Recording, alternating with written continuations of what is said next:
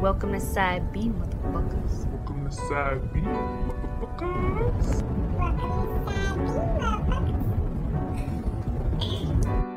Hey, one goal, one thing, one rule, man, that shit don't change. Yes, sir. Real niggas do real fucking things. Real niggas do. Hey, there's only one goal, one thing, one rule, man, that shit don't change. And yes, sir. Real niggas do real fucking things. Real niggas do real fucking things. Alright, I'ma keep it general just like the army. Most real niggas know, most niggas phony. Your shadow got your back, huh? Just like your homie. That's why shady niggas will harm thee. Just ask Caesar. Brutus got him and caught him before his last breather. If they don't make you believers, then you'll learn. Honesty is a quality that will burn, but it's cool. And trust is a quality you will earn. You a fool if you think you learn all of the rules.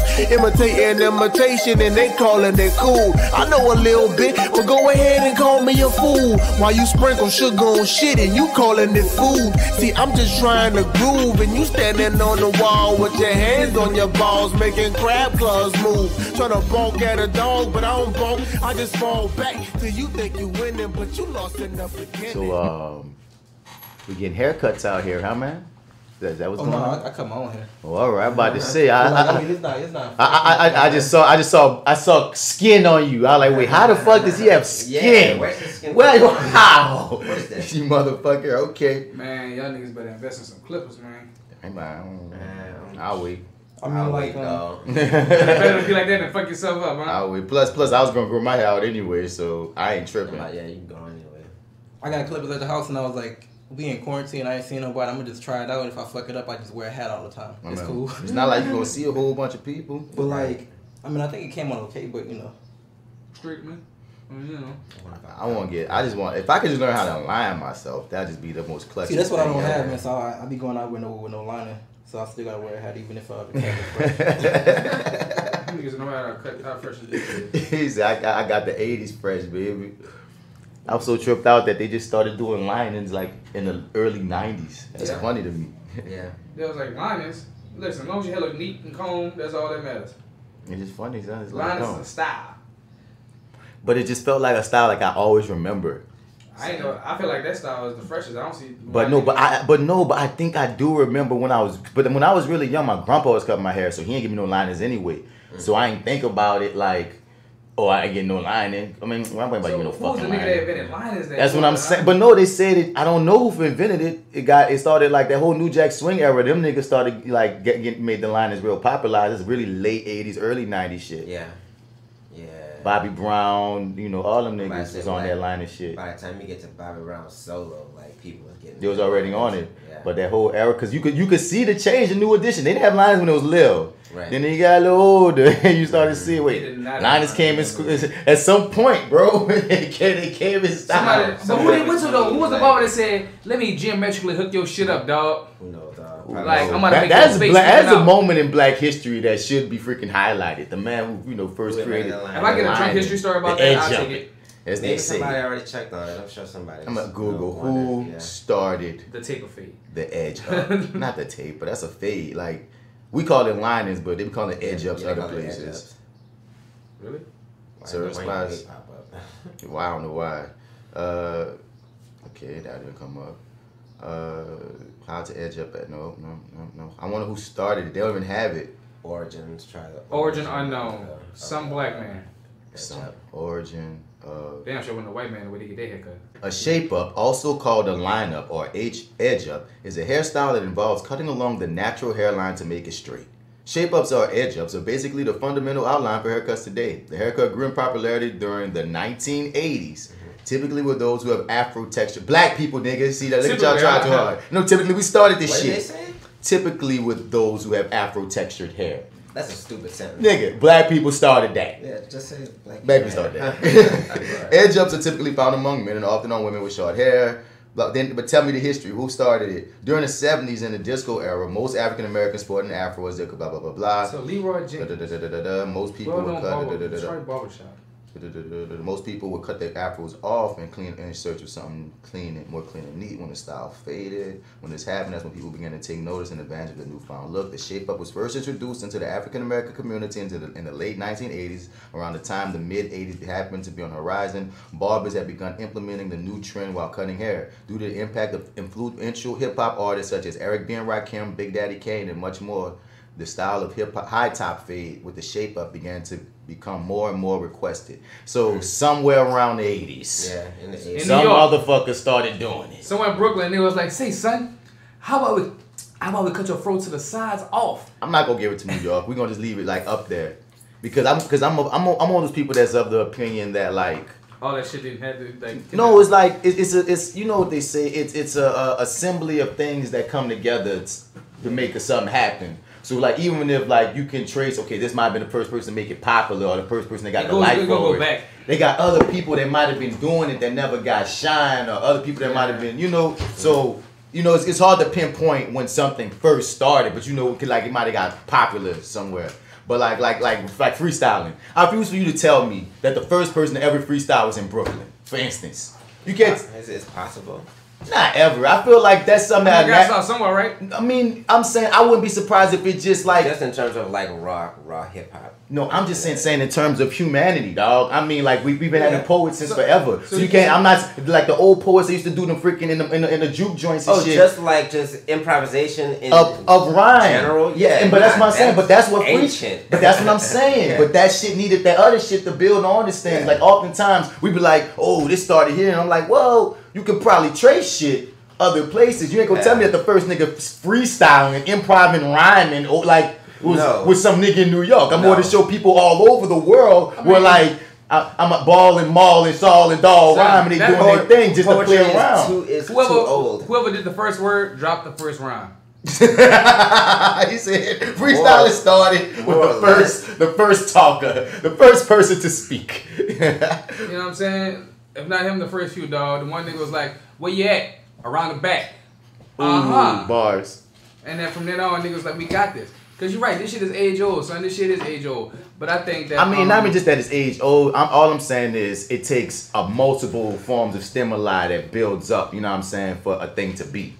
I think the only thing you can almost kind of say, and I have to make in bold, almost, like maybe you could say like the first, rap freestyle, like rap as we understand it currently, might have originated somewhere close to the East Coast. I wouldn't say that for the mere fact that we created jazz. I'm not saying that like that's what it is. No, I'm not. I know you said almost, but my first I know you said almost, but my first thought would be, but New Orleans had jazz, and that's freestyle instruments, and them dudes would always skit and scat. You know what I'm saying? So then my mind would go, well, that's what I'm saying. Like I mean, it's like going back to the drums. Like we could take this shit all the way back to Africa. I don't want to go all the way back to Africa, but you get what I'm saying. It's like New York, because New York has almost trained all of us to give them all the shine all the time.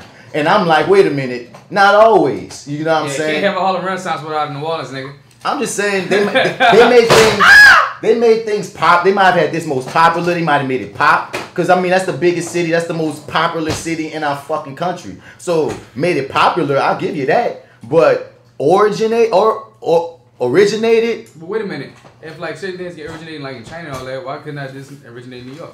I'm not saying it couldn't originate in New York. I'm saying we always that is the default answer to this. New York created rapping. And I'm like, I don't think that's true. And that's what I'm saying. I think New York created hip hop.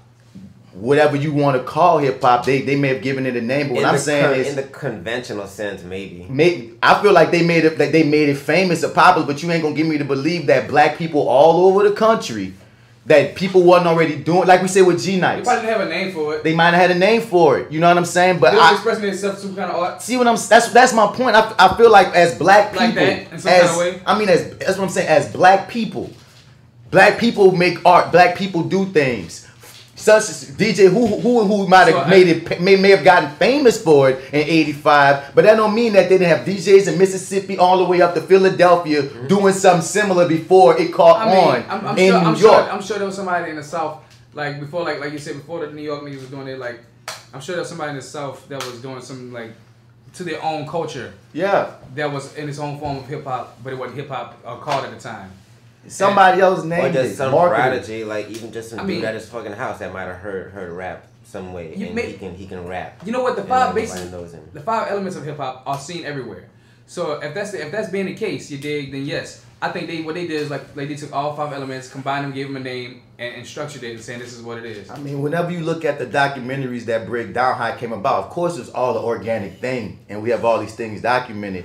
I'm just saying, like, it's just highly possible to me that even though all that was going on and people were doing that, we had poets over here, we had poets over there, we had people, you know, doing it in their own way at the same time. And you know what? I think the thing about New York, it gets a lot of shine because at the time, a lot of things are happening. Now it's definitely a big city, but there's also a city like that was in the north where a lot of things in the south was kept back due to its falls with racism and segregation. And generally speaking, on the East Coast, it's faster and like not only the biggest city, they're the most powerful city. So even if there was some podunk nigga in Mississippi spitting his heart out, it wasn't gonna get over there. Nah, it's a fucking numbers game. I mean, it took a long time for Muddy Waters to get on from out the fucking plantation, dog, until like a major stream of people. See, and that's all I'm saying, bro. And that's why that's what goes back to our days of now, where we always talking about how New York niggas be jacking the slang, like how they be saying we can't rap or shit like that, but be jacking our style from the south, or can't admit to the fact that we a powerhouse in some sense. I remember ATL. I remember Outkast when they first won that award. I think it was the Source Awards, and them niggas was like, you know, the South got something to say. The whole. Wait, freeze right quick, because I don't want you to stop your thought because we were still recording. I want you to bring it down a little bit so it's not as godlike. So I gotta bring the whole thing down. Just a little bit. Just tell me where to stop. Well, tell me where to go. I like it right here. I think that's a cool spot. I got 3 up on my side and 3 up on the inside. That's a bad wood. I gotta sit up on this fucking couch. Alright, y'all good?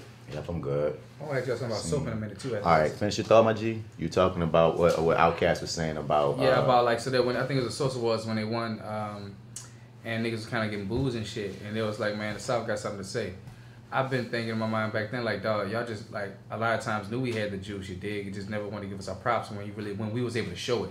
Because back then it was held from us to show it, even though I think we, like you said, we were doing it. It's a mix because the thing is, they always look down on us. That's what I was about to say. You know what I'm saying? Just the South in general. They always look down on us, G. So it's not even they didn't even think we were was even capable. Right. You know what I'm saying? That was the hardest thing about getting our music even over there for like years. You hear chatter about like on that level now with people like especially like from the West Coast and like upper fucking New York, like they still kind of like look at people from the South as like kind of like slow on some shit. But it's gotten better. It's gotten better. But it used to be it's horrible. It's like still a sentiment. They though. can't help it. You know what I'm saying? They can't help it. It's part of their culture to kind of look down on us out. We took fuck over that- hip hop. fuck We that took part of their their shit. Yeah. Because it's been run by the South for at least 2 decades now. So it's like, I'm just saying. But that part of their thinking can suck my dick. Yeah, it can. That part can. But that's the thing. But that part, and you know what? I just thought about that too. When I'm talking about the origins, we could have easily been doing hip hop even before them, but we weren't gonna get no props from it because that's just them dumb Southerners. Right. You know what I mean? Because then if it don't sound like how theirs sounded, just like our music never sound like theirs sounded, they gonna just write it off. But that don't mean that we wasn't doing hip hop because it took a long time for quote unquote Southern hip hop to be considered hip hop. G. That's true. Like for real. So. You know what I mean? So it's just interesting. We Calling us actually lame, kind of then like jacking our witnessed slang. it live when they kind of like finally gave us. We watched the rise. Yeah, like we watched the rise of Southern hip hop. Cause they only could give so many, like, cause they'll be like, okay, well, I like this person, I do like that person. Well, I'm Yeah, saying, they were we got too like many names. We got though. this Or you like, so you like UGK, so you like 8-Ball MJG, so you like Outkast, so you like T.I., so you like after a minute. Oh, so you like the South then, nigga. You like Scarface, you like Goody Mob, what the. Nigga, Son, when you saw the South, lots of people. you like saw the Cash South Money, you like rise. No Limit. You really did watch the South rise from every genre. I remember Lil Flip and them niggas was really taking over. I was like, Lil Flip. No Limit by itself is like half of Southern hip hop. Just by their fucking roster alone, though. You done name like half of fucking people. I mean, when you jump, Nigga got 38 albums. Right. well, I mean, All in the same month. But I mean, but when you jump from Uncle Luke and them in Miami and Florida and shit, Trick Daddy and all them, Then you jump to 3 6 Mafia and all them. Then you jump to, like we say, Outkast and the countless motherfuckers in Atlanta before the Lil Jon era. Yeah, before Crunk and Snap. Before Crunk and Snap. Yeah, I mean, the spitters that came out of Atlanta before all that. And then, like you said, then you taking No Limit and Cash Money. I mean, the South, bro, the South was doing numbers at a point. Like they could not deny it. As much of a New Orleans nigga I am, and as much as I, don't have the best opinion about Atlanta, I do give ATL all their props when it comes to the fucking music culture that they like put on a scene.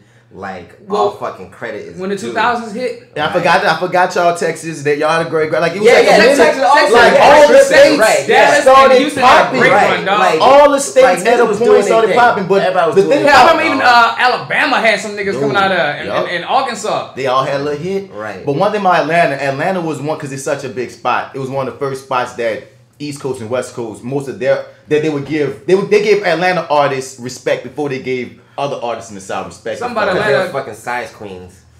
I think also Atlanta always been like a special place, like Switzerland for black folks. It's been a safe haven and it's looked at. And Texas, cause they fucked with Scarface too back in the day on the East Coast and shit. You know what I'm saying? In the West Coast they fucked with us hard on that No Limit. It really took No Limit came after these people. You know what I mean? Like Jay Prince had a little run with Texas before Master P came through. You know what I mean? So right, we can't ignore that Atlanta, that Georgia and Texas was putting the South on the map. It's just like when P came through. In Miami, yeah. Of course, Miami is the reason we got parental advisory stickers. That is just history. Niggas need to respect Luke, son. Niggas need to respect. He put in work, dog. Luke's put in some work, dude.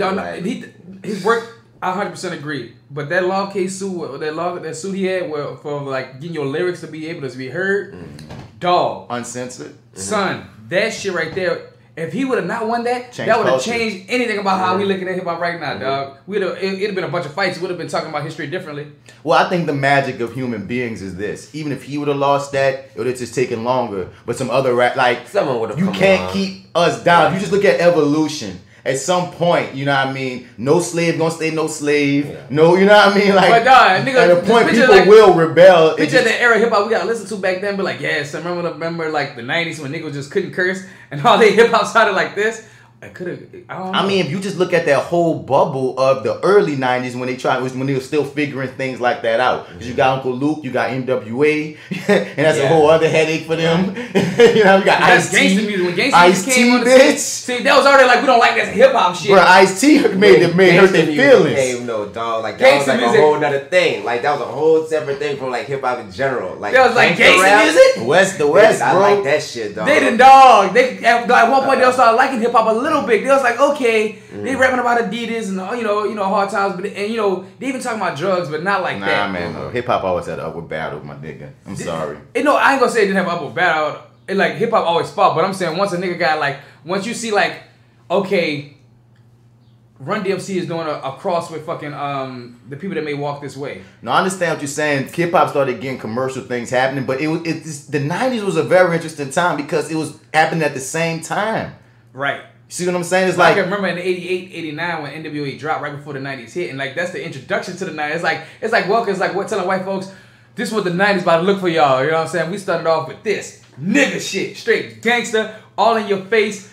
I don't give a fuck how you feel. But they still had commercial rap then too. That's the funny part. Yeah, it was almost hypocritical in a way at times because they started dabbling and trying to commercialize it while at the same time demonizing it. It was the weirdest thing. It was a very weird time. Like between 88 and 92, like the music culture, we were moving away from all the rock and 80s pop and all that shit into this new rap shit. Mm-hmm. It was a real shift, dog. And it's they didn't know what to do really. They didn't know what to do. Nobody knew what to do. It was what the fuck is this shit? And I think I'm a kid straight of hip hop, so it's that's all I grew up knowing. So I can only imagine if you're old enough to see hip hop really come in. Because I'm, you know what I'm saying? By the time I'm cognitive of music, hip hop. That's what it is. It's just rap, nigga. So that had to be trippy to just watch it. What's this?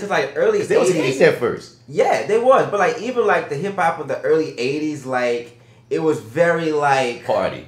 Yeah, it was very corny. I could party also all say. the time. It was either a party or a message. Yeah, you know what I'm saying? It didn't even get to got broken glass all around the street. But niggas out there. No. Stop right there. That's one of the first songs to have a message. For the longest, it was party. Called The Message. Yeah, that's the thing. That was one of those songs that inspired a lot of rappers to know, oh, we don't have to just make party songs. Because it was years of party music. Like, nobody was making messages, G. It was just party. But Son came with the message, dog, and then niggas was like, whoa. Nigga did. He did say something. He was like, whoa. Like, you can rap about other shit, and that started something. I don't want to run over that. I ain't gonna lie. I said that. I was like, wait a minute. I'm not giving that song his real respect. That give it his respect. Niggas wasn't rapping about broken glass everywhere. Like, come on, you so like they just don't care. The boy said, I got my hand on the gun because they got me on the run. It was very cookie cutter. Oh no, it was cookie cutter, but that's one of the first ones that took it out of cookie cutterness. Real talk, it was at the time the rawest thing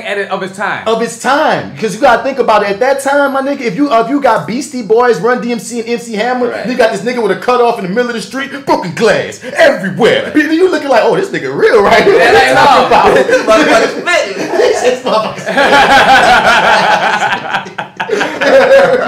So I can dog. Like I said again, I'll repeat again. My favorite line from that song, dog. And like, and the thing is, I heard this line used before, but I didn't know it come from that song. And I heard the message before many times, but like, it's that fucking. I got my hand on the gun because they got me on the run. I was like, man, dog, you really gonna put that out there in the 80s like that? You gonna tell people that you got your hand on the gun? Like they were being very ballsy for the time. Yeah, son. That's the 80s, right? It's like 88, 90, 89. I think it's even 87, 80. You feel me? But like, might be. But when I'm about to say what I was about to say, but it's just interesting seeing the evolutions too, because then you got a nigga like you got the cocaine raps that start coming. You got the Big Daddy Kanes and shit. But then you got nigga like Rakim come through. The thing with Big Daddy Kane and Rakim is such a funny era because like you got one nigga who's like a smooth rapper with some nice flow. Is different. He's new. Both of them were different. Rakim comes with like another flow that's like a. But neither of them are yelling. Because remember, a lot of niggas are still yelling. Yeah, a lot of niggas are. We all like the party hard, rock it. Yeah. Look at a lot of old KRS-One shit. That nigga, he spits some shit. Oh man, he's yelling his ass. Like calm down, KRS. Fuck, nigga. But that was the style. I'm making G a week. Fuck school. Oh, nigga. That was the style. Even he rapping about positive shit. But like Rakim was so smooth and he came with metaphors and that was like once again another shift within the culture. Another shift. You feel me? This man spitting some he got bars and shit. This nigga bars on another level. Like he created bars almost. Like he's one of them because they got a lot of other underground. Because once again, it's the stimuli. Rakim was a nigga that made it big, but again, they had an underground even then. I was just about to say it, dog. There was a whole underground scene like where all that shit was breeding at in the first fucking place. Like he wasn't the only one dropping bars. He's dropping bars with other warriors down there. Yeah, man. He mainly stood out because of his voice. But like, and again, a bunch of fucking copycats. That's for the longest. The rumor was that he ghost wrote "Summertime" for Will because Will took the Rakim flow. And the flow is just so evident. Think about "Summertime" flow. Is so evident. Sound like Rakim, dog. That do sound like a lot. He took the Rakim. I didn't even think about that. It's so evident, dog. Summer. That's interesting. Because that's nothing like how Will Smith ever flowed or anything else. You can almost say that's a direct copy of Rakim's style, dog. Yeah. Like that's very because that's too specific. Yeah, but like the thing about Will Smith is he writes his own raps. So I mean, all props to Will. Right, but trying to take but you ain't gonna tell me that you didn't. At least you didn't bite that flow. You didn't have to bite the lyrics, right? Dog. You took the flow. That flow cadence, and it's a classic song. To this day. Hopefully Rakim passed you on it. It's like, yes, you can use this. You can use this cadence. Yeah, maybe not. Maybe in post. Maybe years later. Yeah, they probably cross paths. Like, I see you, Will. He's like, I saw you, Rakim. I had to be. Thank you so much. You know what I mean? But I mean, fuck, if you're gonna take it, at least make a lifetime classic with it, right? You know, that's my thing too. If you're gonna bite me, make it classic. Yeah. If you're gonna bite me, make it classic. Make classic. Please. I like that your boy Will song that he gave props to Will. That recent song. Yeah. That video. Who was it from? Damn. I don't know what you're talking about. Jonah Lucas? Yeah, you go. Jonah Lucas made that fire ass video. Big up. Damn, it came out in 1982. 82, even further back. Message, Okay. Damn. Well, it created like boom, boom, boom, dog. A lot of the rappers that came later with like lyrical lyrics. So you can really say that's early rap. That's early rap, but he was the only cat that was on it. Like, he's one. Because it only. He's one of the few. Grandmaster Flash and the Furious Five. Because the group he was with wasn't do that. Their first hits wasn't that. He almost went on his own, like, and did that. But then we also got to talk about, like, as we going back to the ain't that Mel B? What's his name? Okay, what you saying? Melly Mel. Melly Mel, there we go. So like, if we want to talk about Say the underground Mel B, scene that's a again, chick. like we gotta talk about when the niggas used to battle rap each other in the first underground battle rap Right, scene, dog. exactly. Because I remember looking at shit, especially with the shows like that's on Hip Hop Evolution and all that. But even before that, I saw tapes where niggas was battle rapping and niggas was talking about like how I'ma kick Well, your we're ass. talking about two different things. But I hear you. But I'm just saying, like, we talking about rap. And talking about how rap, in a sense, like, that's No, another I'm level of talking about the evolution of hip hop becoming mainstream in different areas. When we talking battle rap, that's its own like lane about it, which is still part of the the overall talk about hip hop, but not Right, necessarily absolutely. the mainstream or commercialism of it. You know what I mean? But like, yeah, like the rise of battle rap is just its own thing. You know what I mean? Some people's careers. It's so funny, ironically, about the rise of it because some people made careers off of it, and some people couldn't get out of battle mode, couldn't make songs. It was just another avenue of expression, really. But it sharpened a lot of our legends because you hear about how like back in the day, Busta, DMX, and JayZ You see came that in up the circle? spitting against each Yeah, other. I You think hear how LL used to Q-Tip go. and all them niggas. I think if you're gonna call yourself like one of the greatest rappers, or not even call yourself, if you're gonna be considered a legend, like I think battle rap has to be somewhere in your artillery, Not somewhere in your history. not a new legend now. I think New legend. I think because I think don't culture know. has shifted so far away from battle rap that if you can, like, let's say a kid growing like I you're a understand Generation what you're Alpha saying. kid, you know what I mean, and you had all the other checks by your name, I wouldn't say you're not a legend because like the culture was way different. You had like battling was part of like rapping. Like Well, that's how a lot of like- people learn how to rap. Well, for a new legend, like what's that thing? Like what is like y'all think would be like a big requirement? For I don't know, to be a dog. new legend? Is it I'm like a- streams? I'm a old like school- sales? I'm old I school won't. judging. I won't say extremes, but I'm gonna say it like this: for a new legend, your ability to make a song is way more important than it might have been if you was gonna talk about '90s legends. So you think the artistry of it all has become more important? The artistry of song making, because you're Yeah, trying to making get hits and shit, viral and making shit, songs. making hits and shit, and that's what they take. And it's like being able to go viral or being able to make like a catchy whatever is as important to these motherfuckers as it was probably to them niggas battling in the crowds. You battling for the net now, the millions, instead of it's all virtual. Like battling has become almost niche, but at one point it was you had to. That's what I'm saying. Like I can't respect you, Pat. Like you was born like I'm gonna say what like. After 2000, you know what I mean? If you was born after 2000, you almost get a pass. But if you was one of them niggas from 2000 on back or whatever, it's like, nah, G, you knew what you came up in. You knew the scope. Ain't no way. Every legend got a battle story that we could probably think of. So, Sure. but like I said, these new legends, I ain't gonna hold it to them because it's not around like that. You gotta find it and shit now. Who would just- consider I a new just- legend in the making? It'll be niggas that come after the niggas we're looking at right now. Or probably who hot now? Like who hot now? The Baby? Like anybody. Not legend status. Well, he might end up being one, is what Joe's saying. But I'm saying we I could gotta start. give that more time. I if could we- say Jigga's a legend. No, he's definitely a legend. But I'm gonna say this. Jigga. We talk. You had TS, who's a new legend. But I'm saying anybody probably we gonna go from we millennials, and millennials stopped cut off at now. They adjusted it, so it's not like 94, and then it's Generation Z from 94 to like 2010. So. Is anybody from, you could count in either Generation Z or Generation Alpha, which is 2010 to now?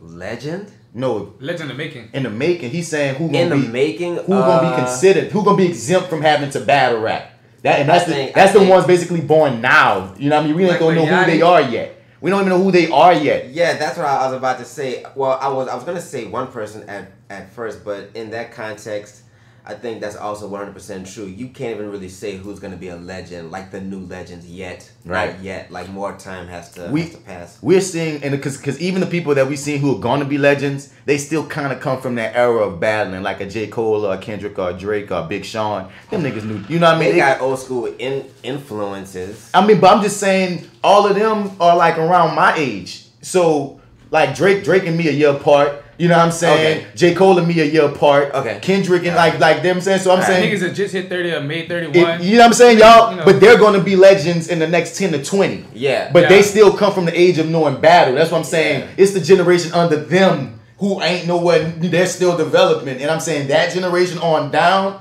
If you ain't got battling in your freaking repertoire, I'm not gonna hold you the same as I would hold the J. Cole, Kendrick, Drake era on back. That makes sense. That's where I'm at with I it. remember that boy Drake said in one of the lyrics, I was on top when that shit meant a lot.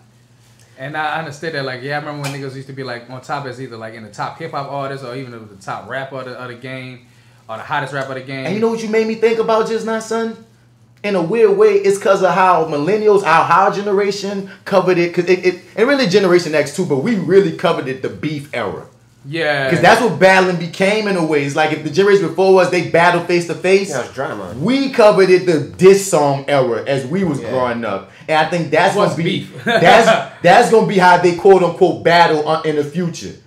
Straight exclusively. It's gonna be through diss songs. They ain't gonna have like that. It's gonna be a niche era, of course. It's like jazz. It's always gonna be battle raps face to face. But as far as who the best battler is, they gonna be judging each other off of who had the coolest diss songs over like 10, 15 years of beefing with somebody. Shit, I don't even versus say diss song. being in the fucking, you know what I mean? I think it's gonna be softer than that. I think it's gonna be. Damn.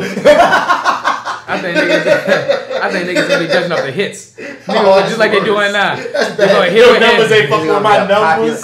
Yeah. Boy, you see what my motherfucking take care did, nigga? Ooh, that's Get the fuck out of here, nigga. That's all. Battle's over, nigga. Just off numbers. Just numbers. That's popularity That's garbage. No, it gotta have some kind of finesse. And that's like really why I was asking the questions I'm asking, dude. Because it's like I feel like when it becomes even more of a popularity contest, because it always has been, but now it's way, way, way more.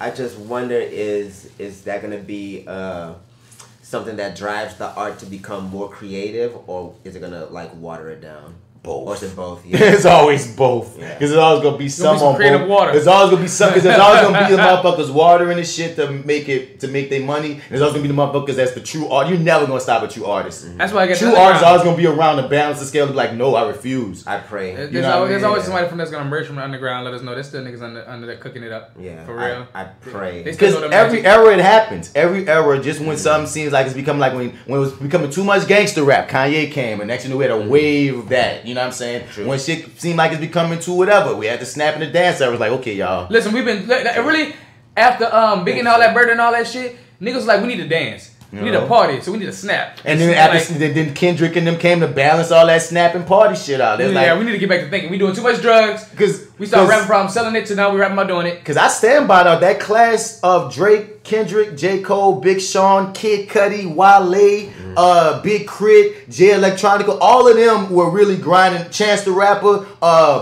B.O.B. All of them, Wiz Khalifa, all of them, all of them was bubbling and around the same time, and that's the last class of motherfuckers. I was like, oh shit, there's a lot of spitters around here. Yeah. You know what I mean? In different ways, different flows, ways. How they storytelling in different ways. But they came out of watching the Snap and the Crunk era take over so much, so it was like spitters came. Right, we tired of motherfuckers. Oh, snap your hands. Because I'm saying, dancing shit. Because fuck what Drake had now. So far gone, nigga. It's a great album.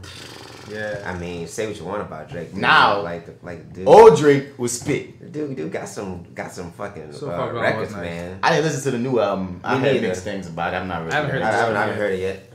But yeah, I just wanted to just sit up in this for a minute. We about to get into the show, guys. But y'all already know this is side B, so it get heavy, and y'all already know the news is going on in the world. So I was like, shit, let's live in let's live in some happier times. Let's have dessert for dinner, please, because this is about to be heavy. Welcome to the Fly with Bats podcast episode. I want to say 97 side B. 97 side B. Episode 97 side B. It's that actor guy, Martin Bats Bradford. You can find me at Martin Bats Bradford on Facebook and on Google. Everywhere else at Mr. Bats. Spell it Mr. Outer. You're going to find another cat and without any other duas. I'm here with my brothers.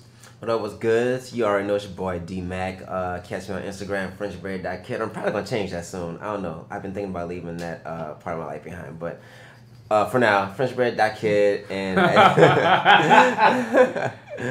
and what else, man? Y'all making me forget my own shit. You know what was ever leave that part of my life behind. Yeah, I have to leave behind French Bread Kid. Maybe. I'm thinking about it. But yeah, over there and at your Dig brand, find my clothing brand. It's some of the hottest shit in these New Orleans streets. Yeah, it is. And if you don't got Instagram, just go to yourdigbrand.com, shop with me, and yeah, we here. Passe one, it's your boy AlphaJo, fresh out of the gumbo, still deep in the room. And if you're out in the streets and you're looking for me, you can find me on IG AlphaJo NOOO 504, Facebook Joseph Alpha Man Ponds. And real talk, a lot of these stores are running out of goodies and games. Yeah, it's pretty sad. It's horrifying. It's a pandemic. Yep, man. The I see car most of them life. down here. Martin bought half the store right here. Man, I was so surprised when I saw some silvers. They optimal silvers, they but they still Optimals. silvers. Smoking out the Optimal mood. making money right now though. Bro, Optimal said, y'all thought we were going to make a comeback? I ain't say we are here for you. Bro, they are here for me, son, because, dude, I don't like them. We've had this conversation so many times on the Fly with Bats podcast, bro. We don't like the flavors. Right. Nope. You hear me? If don't it's do not a flavors, silver, sir. if it's not a goodish natural, Yeah. like, you hear me? I'm I'm straight. So anytime I can get away from the flavors, I'm gonna get as many as I can. Yeah. A girl asked me, why you don't like hookah? I said, because it tastes like a flavored golf.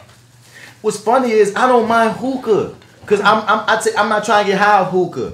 I'm taking That's what hookah pissed in me this off for with play. hookah. That's what Yeah. pissed me off. To me, hookah's for play. Unless you telling me put some weed in that bitch, I'm like, oh, we just gonna So take in some what? flavored Man, smoke. hookah- It's like flavored water or something. It's So like you I'm not tell thinking I'm me- gonna get high. I'm like, oh, vapors. Hookah is small play for weed. Yeah, that's what I'm Yeah. saying. I'm not taking it seriously like that. But my nigga, if I'm trying to get high, I don't want all that. Yeah, like if I'm trying to be high, I'm That's not the gonna hit weed. a hookah. Hookah is just for like that's a super casual every once in a while thing. Like I might do. tastes like that now. If you got some Yeah. strawberry, some blueberry tasting weed, Yeah, then I'm like, I'm great. impressed. Right, come on, let's do it. But Let's do it. hookah, Nah.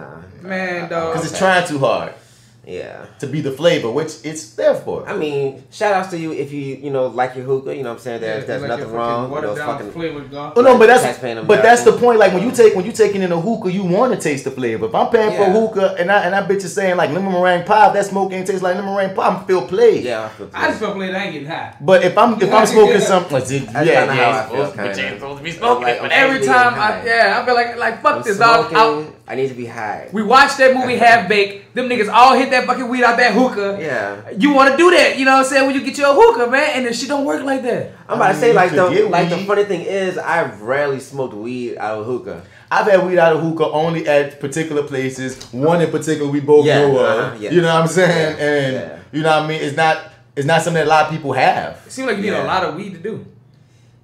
I never had But to you load just a need a hookah. lot of things. I accidentally bought a hookah once and didn't know what to do with it, and I wound up like, I don't know what happened to it. Probably threw that bitch Probably away. threw it away, son. Because I remember I bought it thinking it was a vaporizer. I ain't never seen nothing like that in here. I thought I bought it thinking it was a vaporizer from this nigga. And when I'm looking at the thing, I'm like, this is a fucking hookah. Because they had like the tubes on it and shit. Oh, okay. And I was pissed off. But some vaporizers got tubes, you know? But nah, it was a hookah. I bought like a the hookah. old school vape. Yeah. The old school With a vape box? box. Yeah, the wooden box. Oh, That's that bit right there. That's the bitch best truth, one. dog. That's the best one to me, dog. Dog, I remember when that boy Sean first dropped that bitch, dog. That nigga came out the house. I was at his house. And bro, I ain't gonna lie, it was the most purest high when I first hit dog. Yeah. My lungs couldn't stop tingling. I Right. couldn't stop coughing. And the Facts. high I get was a euphoria. I was like, dog, weed Facts. tastes like this. Facts. That's how we supposed to taste, man. Right. Facts. I really want to get me a box. I don't know why I don't have one now. Kind of expensive on the slick. Yeah. And they're only $50 now. Man, What? they need a I box. looked up vaporizer, like $250 for a good vaporizer. Let me It see ain't what that kind of vaporizer serious. you looking at. Yeah, man. We gotta check the source. But it wasn't like the old school ones. It was Yeah. one of them newfangled dangle Oh, ones. okay, nah, but it man. looked at fire. I Like, want that old school joint, like that bitch. Dog, it did Like, it right. that And bitch it's so gets you easy to that clean. fucking perk. And it's so, I don't know about the old school ones. Really? You never? No, I've Oh, smoked okay. most of them. I'm just saying when I looked up vaporizers, I wasn't looking up old Oh, ones. yeah. Oh, I was okay. looking up, what they look like, and them bitches could get pricey, man. Oh, my no. nigga. I was like, what the fuck? the higher you go, That's the fair. shit. But like some of that shit just be like I remember that boy Shag when I'm getting one of them volcanoes. Oh, he actually got one. Yeah, he of got them? one. He How got much was that? That bitch like 4 something. Jeez. It's up there, dog. And he been at it for years. But I remember like son when he got it, we smoked out of it maybe a couple times. After that, nigga barely ever. But I said feel that. like that's Wow. how most contraptions are. You probably do it for special occasions every now and then, but for the most part, you ain't gonna be using it. And then that bitch, dog, let me tell you, that bitch is intimidating to some people who ain't no smoker like that. Mm. Like, picture you have a bunch of people over and you done filled up this big ass bag. And now you're like, yeah, you gotta hit it like this. And as you hit it, you gotta pull the bag. Man, what the fuck? You know what I mean? Holy shit. Oh, then it's pure weed, you know what I'm saying? Right. This is pure ventilation. I'll be like, hey, son, Fuck outta here, man. you got This any is gauze? Advanced only. You got any gauze? That's Yeah. what my, that's Right, what, that's dog. what, you got any gauze, A bro? lot of niggas be like, man, look, I get the gauze. The gauze. And then you gotta know, well, how about this bong that costs $2,000? It's pure as fuck too, but it's a bong. And this is my reaction. Right. Most Guard people split. don't really like all them pipes and bongs and stuff. Son, I'm not I mean, I really- do. Well, yeah, because, you know, we you know, we're into that. But I mean, I think the majority of people got like they 1 or 2 ways of smoking, and usually it's not pipes because you got to clean them shits and they're expensive. See me. Costs $1. See me. I'm the majority of people. That's me. Yeah. You feel me? I got bunks in over there that I barely gonna probably use, but I enjoy the way it look fire, man. Right. It's like but a nice look. It was a great present, you know what I mean? But I remember back in the day when I first was smoking, I had the setup, I had the bong, I had the pipe, I had the and then I started realizing, as you do when you grow, like, oh, I kind of more particular to this right here. Let me just roll this blunt. You know what I mean? It's not bad to have, because sometimes you might be out of blunts, or sometimes you might be entertaining someone who don't like blunts. Totally. So that's when you can have it. It's good to have. But a bong and a pipe is different from having a volcano and a gas mask. That's 2 different appliances. Right. Real appliances. Like, yeah, I know some niggas who got some real setups with the weed. I'm like, dog, you putting too much time to the weed. Like, I know you trying to get high, but at some point, I feel like you're going to start injecting this shit to yourself to get high. Like you're going to find some kind of way to make a new tech. Like, nigga, just get high. Either smoke that shit in a joint or put that shit in some kind of glass. If you didn't know by now, we are the Potty Mouth Pothead Podcasters. Welcome to the show, you dig. This is, like I said, 97 Side B. Usually we start this thing off with that ETOUFEE of the day. After that ETOUFEE of the day, man, we getting into that dose of NOLA'Murica, which is your friendly reminder of just where we stay and just what the fuck we be dealing with. Yeah. Then we get to that NOOO, huh? Bitch, I know you lie. Oh, we talk about crazy ass things going on outside of our 504 bubble, you dig? Some shocking shit. There's always some crazy shit in this motherfucking city. Atlanta, New Gotham City. I mean, that's New Gotham. I mean, that's the country in the world. And after we finish dealing with that NOOO, how we get into that hero highlight? Which is the time where we take to shine light on somebody who's doing good in the world of pure D. Fuckery. All types of fuckery. And then we holler at y'all in the next couple of Let's get on to the episode 100. Also, man, hit us up at FlyWithBats@gmail.com. As we always say, we want you to be part of the conversation. Come and talk to me. And if you're on Instagram, we got a new IG handle, the Fly with Bats Show. Follow that joint. Follow us there. You can follow us because that's where you get to see us on video. I'm gonna put up all the videos specifically in depth. You can find the videos on Gumbo Monster 504's YouTube, but like very easy on your IG. Follow the Fly with Bats Show. It'll just pop up on you now. All the clips are on IGTV, man. Thank God for IGTV. 10-minute situations, nigga. I like IGTV. Feel me? I'm thinking about bringing back On Location. I mean, bring it back. Where you want to put it? Fuck it. I don't care. We're going to talk about that off mic. Oh, my dude, I'm getting inspired. Hell yeah, man. I love inspiration. But like, yeah, y'all, before we get into the show as proper, we start off with that scroll. Hear ye. The scroll's where we holler out. It's when we shout out podcasts. Podcasts out there that we rock with, and most importantly, that rock with us. Like Big Brother, shouts out to the Your 30 podcast. Man, with y'all. Happy 6-year anniversary, motherfucker. Congratulations. 6 years in a row. Yeah, man. Clappity, clap, clap, clap. That's the arrogant observer, Lawrence J. Webber Jr., and the homie favorite host, Smarty Edwards 504. Your favorite stepdad. You did. Edwards. Oh, he the favorite stepdad, Marty Edwards. I think that's what we're gonna start calling like you. The favorite stepdad. Marty Edwards. That's perfect. I'm not supposed to be laughing at that. I love it. They're both also co-hosts with me on shows on this feed, such as Acting While Black. That's me and L-Dub, the Black Actopedia. And our favorite stepdad is with me on reviewing that. We're going to be reviewing Upload soon. We're going to be reviewing Hollywood soon. I was thinking about doing this like series of like reviewing like shit specifically from black directors. And like when you say that, you think of like a John Singleton or Spike Lee. But I think the most hilarious director to start with would be Tyler Perry. I think that would be good. And we got high as shit and broke down and just was commenting on every Tyler Perry movie, D. I think that shit'll be hilarious. I say go for it. I would piss me off. Because it pissed me off when I first, like, that nigga Deuce broke my Tyler Perry eyes. I used to love Tyler Perry. Wow, you had no taste. Oh, I can see that. Whoa. That's me. Woo. That is hard. Harsh, bro. That's harsh. And then he does have some good ones. There's some Tyler Perry movies I do like. I can't front on him. Continue. And sometimes when you watch just him as Medea, he's funny. As Medea, like, you know, he does some funny things. But, like, I never forget the day I was in middle school and that boy Deuce, I put it on. I was like, man, come on, let's watch Abadia's Fair Reunion to play. And I'm like, I just finished watching. I'm like, man, that shit funny as hell. But the plays were fun.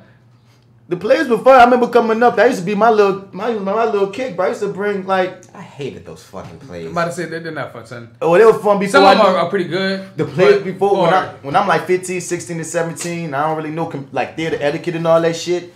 You feel me? It was a fun time. Yeah. Because that used to be my little slick date, bro. Like, while other niggas was like, oh, I'm going to take it to the movie, I take it to a play, baby. And yeah. And they singing and all that. Son, I thought it was cool, too. I thought it was cool, too. Man, that nigga dude said, we was in that bit watching that man said, you like this? I said, what you talking about? That man said, son, I can see these jokes coming a mile a minute.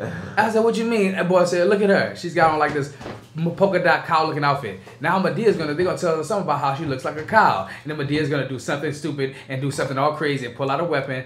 And dog, when he called it point for point, pin for pin, I was like, this is not funny anymore. No. And I tossed that shit out the window. No, you can't do that. Just because you could call it, that don't make it not funny. Because dog. We know because sometimes how people do a thing. No, son. It wasn't like I didn't see the magic. I just was like, this shit ain't funny. What the fuck? Like I was like, it wasn't funny no more. It just wasn't funny. He pissed in the cornflakes. He molested your innocence. Yeah, right? he pissed in the cornflakes. I was just like, He pissed in the cornflakes. It just wasn't. None of this shit was not funny anymore, dog. Now Medea still remained funny throughout all the things. I was like, okay, Medea's still funny, but watching everybody else, I was like, this is bad acting.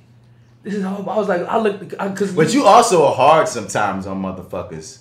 Sometimes you be going in on people like, man, I don't know about this acting. Let me see more. Joe be, I was like, damn, Joe, let him get the monologue out before you turn it on, bitch. Man, listen, can't this man at least get to the end? Joe don't play on certain people, that's all I'm saying. I come from the high this of I'm saying this is younger Joe, because you got to be way more, like, cool. But I can imagine younger Joe. Yeah, I was a dick. I was like, man, I'm a trash ass nigga. Man, I ain't got no love for this crap. I'm a poo ass nigga, man. I'm saying, bro. Boy, yeah, I was, and then I was like getting harder in the craft at the time, so I'm just like really was hard. I was like, nah, fuck this shit, son. This shit, they disrespect. I used to think that hard. They disrespected the craft. The niggas used to break character because Medea would do some funny shit. But they would start breaking, laughing and shit. And I was like, what y'all doing? This ain't. But that's their world. But that was their stitch. That was their thing. That was their thing. You feel me? Because that's what I had to learn too. Because you know when you really learn the craft and how the craft is, you gonna break character for nothing. Nothing. You feel me? We got taught that. Remember that Jeffrey Wright story? Yeah. Oh my God, bro. Yeah. How it went? Oh, you talking about with the hat? The hat. Okay, I remember the story. So actually, no, I don't remember the fucking story. But top dog, underdog. So he check was this Lincoln, and he had in his hat. I remember it. Well, you could tell if you want to, but I remember it. All right, so check this out. Correct me if I'm wrong. All right, so there's a part of the scene on Top Dog Underdog where they're supposed to knock the hat off of Booth, right? Booth knocks off Lincoln's head. Knocks off Lincoln's head, right? And so instead of the hat falling off his head and onto the stage, it falls into the audience. And so Jeffrey Wright is like, the audience is wondering what's going to happen. So Jeffrey Wright sticks his arm out into like this imaginary world, like trying to at least find it, like basically in the dark or something. Willing it to him. And so an audience member picks up the fucking hat, hands it to him into the stage. He grabs the hat, and the way he takes it back is of such a normal, like he doesn't know where it came from. Whoa, shit. Like, whoa. He sells it. That's fire. That is so crucial. He does not break the character. Dog, he added a whole nother like because normally if you don't need that hat, you just let it be gone. Yeah, you feel me? easily. But you know, as Lincoln, that hat is part of the rest of the scene. You can't just not have it. You can't not have it. So you got to do something. Bro. So you got to reach into the fucking mirror in your room, dude. Yeah, when I first heard that, like, cause I mean, me and you heard that story at the same time. High one. That's when I first heard it because we was doing Top Dog Underdog together when we first heard that story. Are you sure? Because I heard that story. I don't know where you may have heard it, but I just know I heard it. Huh? Was that like when we had like worked on it? That's why I heard it. Evan first worked on it. Evan Cleveland told that story. Evan did tell us that story, but I knew that story from when, because he became a big Jeffrey Wright fan when he found out Lincoln played Jeffrey Wright. You feel me? So I remember hearing that story before when Evan told it, but I couldn't put my finger on it because we did Top Dog. But man, it's just that's amazing though. Like that's like, and to do that on the fucking spot. Now I'm wondering, did I just read that somewhere on my own if you don't remember it? I really don't remember the conversation. Because I feel like you will remember that. Yeah, because I mean, I like Jeffrey fucking Wright. You know? Or maybe I'm just mixing my memories, Joe. Maybe I'm just mixing my memories. I mean, great story. Either way, I'm about to say, either way, dog. Great story. Like, Jeffrey Wright still work magic. Jeffrey Wright still fucking amazing. I like moments like that, especially in the theater where they offer us moments of magic like that. It's like those are moments I feel like can test your will, cause like it's one thing to like be on script, like these are all things to have, but moments where shit is all already and you gotta flip something, you gotta really live in the world and react to it. I mean, you never see it coming. You just know it when it's in it. Like, do you have one that you remember? The one in Jungle Kings. What's that? So you remember at the beginning of Jungle Kings, me and Rob got to play chess. Mm-hmm. So we're playing chess, and as I'm picking up the pieces, as I was doing the mood transition, one of the pieces falls. And no one comes, like the people that supposed to clean up the stage, no one comes and picks up a piece off the stage. I don't know this. So at the end of the scene, this is the end of the scene where I broke you down. And I'm like doing all that shit, you know what I'm saying? Cussing you out, and I'm breaking this lyric, and you go back to your cell. And as I'm walking, I kick the fucking chess piece. And it's quiet, the whole audience kicks. This is a silent moment, and I kick the chess piece. And everyone see me kick it too. It's in the middle of the stage, I kick that bitch. So I picked that bitch up, and I looked at it, and held it in the palm in the middle of the audience hands. And I looked back at you, and I went, palm in my hand, and I snatched it, and I walked out of the audience. And fucking India came to me and said, tell my mama that wasn't in the script. That you did that shit, you know what I'm saying? Because you was in a moment. I said, no, that wasn't in the script. I didn't even know that. The thing is, I didn't know I was gonna do that. But I kicked the chess piece. And everyone heard it, and I heard it. And I can't just like leave it like, oh no. Nope. But I can't. But now I can do something, and I can flip it on it and still be in the scene and looking like that. The look of that moment we had right before that, the setup, what I said after that was just. I walked up that stage and I was like, man, that was when decibels came in. You know what I'm saying? Like I said, you can't call those moments. I got one that stick with me to this day too. You got one that you could just think of like when you was like in a play and some shit happened and you just had to. I know one that you told me, but I'm gonna see if you could think of one right quick. I mean, one of the biggest ones that's always gonna stand out to me is the one where me and you during Top Dog. I was thinking about your one in Emmett when you had to look in the motherfucking. Oh shit! But we can tell about the Top Dog one too, dog. But that Emmett one just made me laugh. Oh, shit! Nah, actually, no, because that wasn't okay. See, the thing was, that was every fucking body. Like, that was kind of everybody's moment. Because what happened was, there was this coffin on the stage where Emmett was supposed to be in. Nobody can see inside the coffin from the audience. And some fucking asshole, dog. I forgot who did it. I forgot who did this, but somebody put a fucking mannequin head in the coffin with a guard. You heard me? This is supposed to be said like the fucking Emmett Till. This is the Emmett Till play, dog. This is the funeral scene, son. Oh no. This is so wrong. No. Nigga got a mannequin head in that bitch with a whole gun in his mouth, dog. And when they open the coffin, Tamika looks in it and it's like she has her back to the crowd because she's looking in the coffin, but all you see is her face like she is trying to hold on so much, and we're all on the side of the stage like everybody's just about to just burst, dog. But that's like funeral music playing, everybody crying and shit, dog. Like everybody on the fucking stage like sees this shit, so everybody's trying to fucking hold it, like bro, dog. Oh my god, that shit was so fucking funny, dog. But everybody just held it. You gotta hold it. Tamika just screamed, like she tried to hide the laugh in the fucking scream. You gotta hold it. You gotta sell it, bruh. Hilarious, dude. But that Top Dog was but Top Dog with that fucking cell phone. Oh my god. Oh, let me hear this. I remember this story too. Yeah, always, dog. This was who the fuck left the fucking phone on the stage? Okay, so it was my phone. It was your phone. But Jamal left it on the stage. I knew Jamal was gonna be involved in this shit. I told Jamal, I said, Jamal, my phone on the stage. Go get the phone. Make sure you get that phone before curtain, bro. You gotta get, because they not letting me go. You gotta get that phone. Right. And he said, okay. And he never told us he never found it. So we have no clue that there's still a phone. We don't know where the phone, right. Like, it's just on the fucking stage. And somewhere in, like, the first scene. Like, this is scene fucking 1 or 2. And the damn phone rings. The phone rings. And me and this nigga just look at each other. That nigga smile. You gonna get that? He said, you gonna get that? Do it right there. And I was like, oh my guy? And I was like, I guess so. But then the phone stopped ringing. Yup. And it was just like, oh well. Back to time. We just started talking again. They just start ringing again. You know? They start ringing again. It started ringing a second time. I remember that because I died inside. It started ringing a second time, and I'm like, damn, man. And then D started. He has a guitar in his hand. He started looking around for that bit, like what that thing is. What the fuck is and then it stops. I almost forgot that part. Yeah, that was the part that got me. That they called twice, and I was so drove by that. Well, Ray was pissed off. Ray went nuts, G. I can imagine. Because it was during the show. It's a show. It was during a show. It wasn't no rehearsal, my nigga. It was under the chair. It wanted to be under the chair. Motherfucker. But slung a chair. My nigga, he did. But my situation, my happened. What's the name of this play? Measure for Measure. Huh. In the play, I'm playing the king, and in the play, the king, he something happens, and he pretends like he's going on this long trek when really he hides and pretends to be like this bum or whatever, and like he wants to pay attention to like what's really going on in his kingdom and shit. He's in disguise. He stands in disguise the whole time.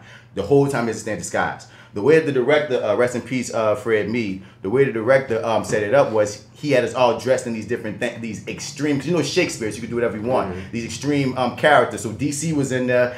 His character, he was like a James Dean type. He had the old school varsity like sweats, jacket and shit. Like the main character chick was like a Joan of Arc type. Shouts out to her, she killed it. When I was a king, I was dressed like a director. But when I was like in the streets, he had me dressed like Jesus. So I had like this wig on and shit, and I had this like the whole Jesus thing. And like he had the devil, and he played the devil as a matter of fact. But they had all these like images. So at one point, my ass on stage is me, this other actor, and we're talking or whatever, and my wig comes off.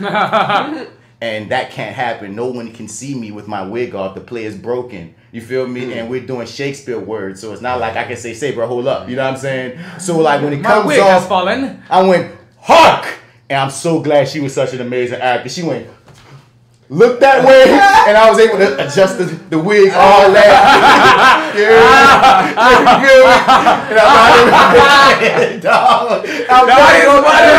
would joke the fuck out of it. They thought it was part of it. No, it was like it was half. Some people thought part of it, and some people were like, "You motherfucker," and I was like, "Bro, hey, you had to do something." That was saying hark. I love it. Cause you walked up and dude, and I was, and I made it funny and shit by it, but dude, I was like in that, y'all all know it. There's a second where you're frightened. You're like,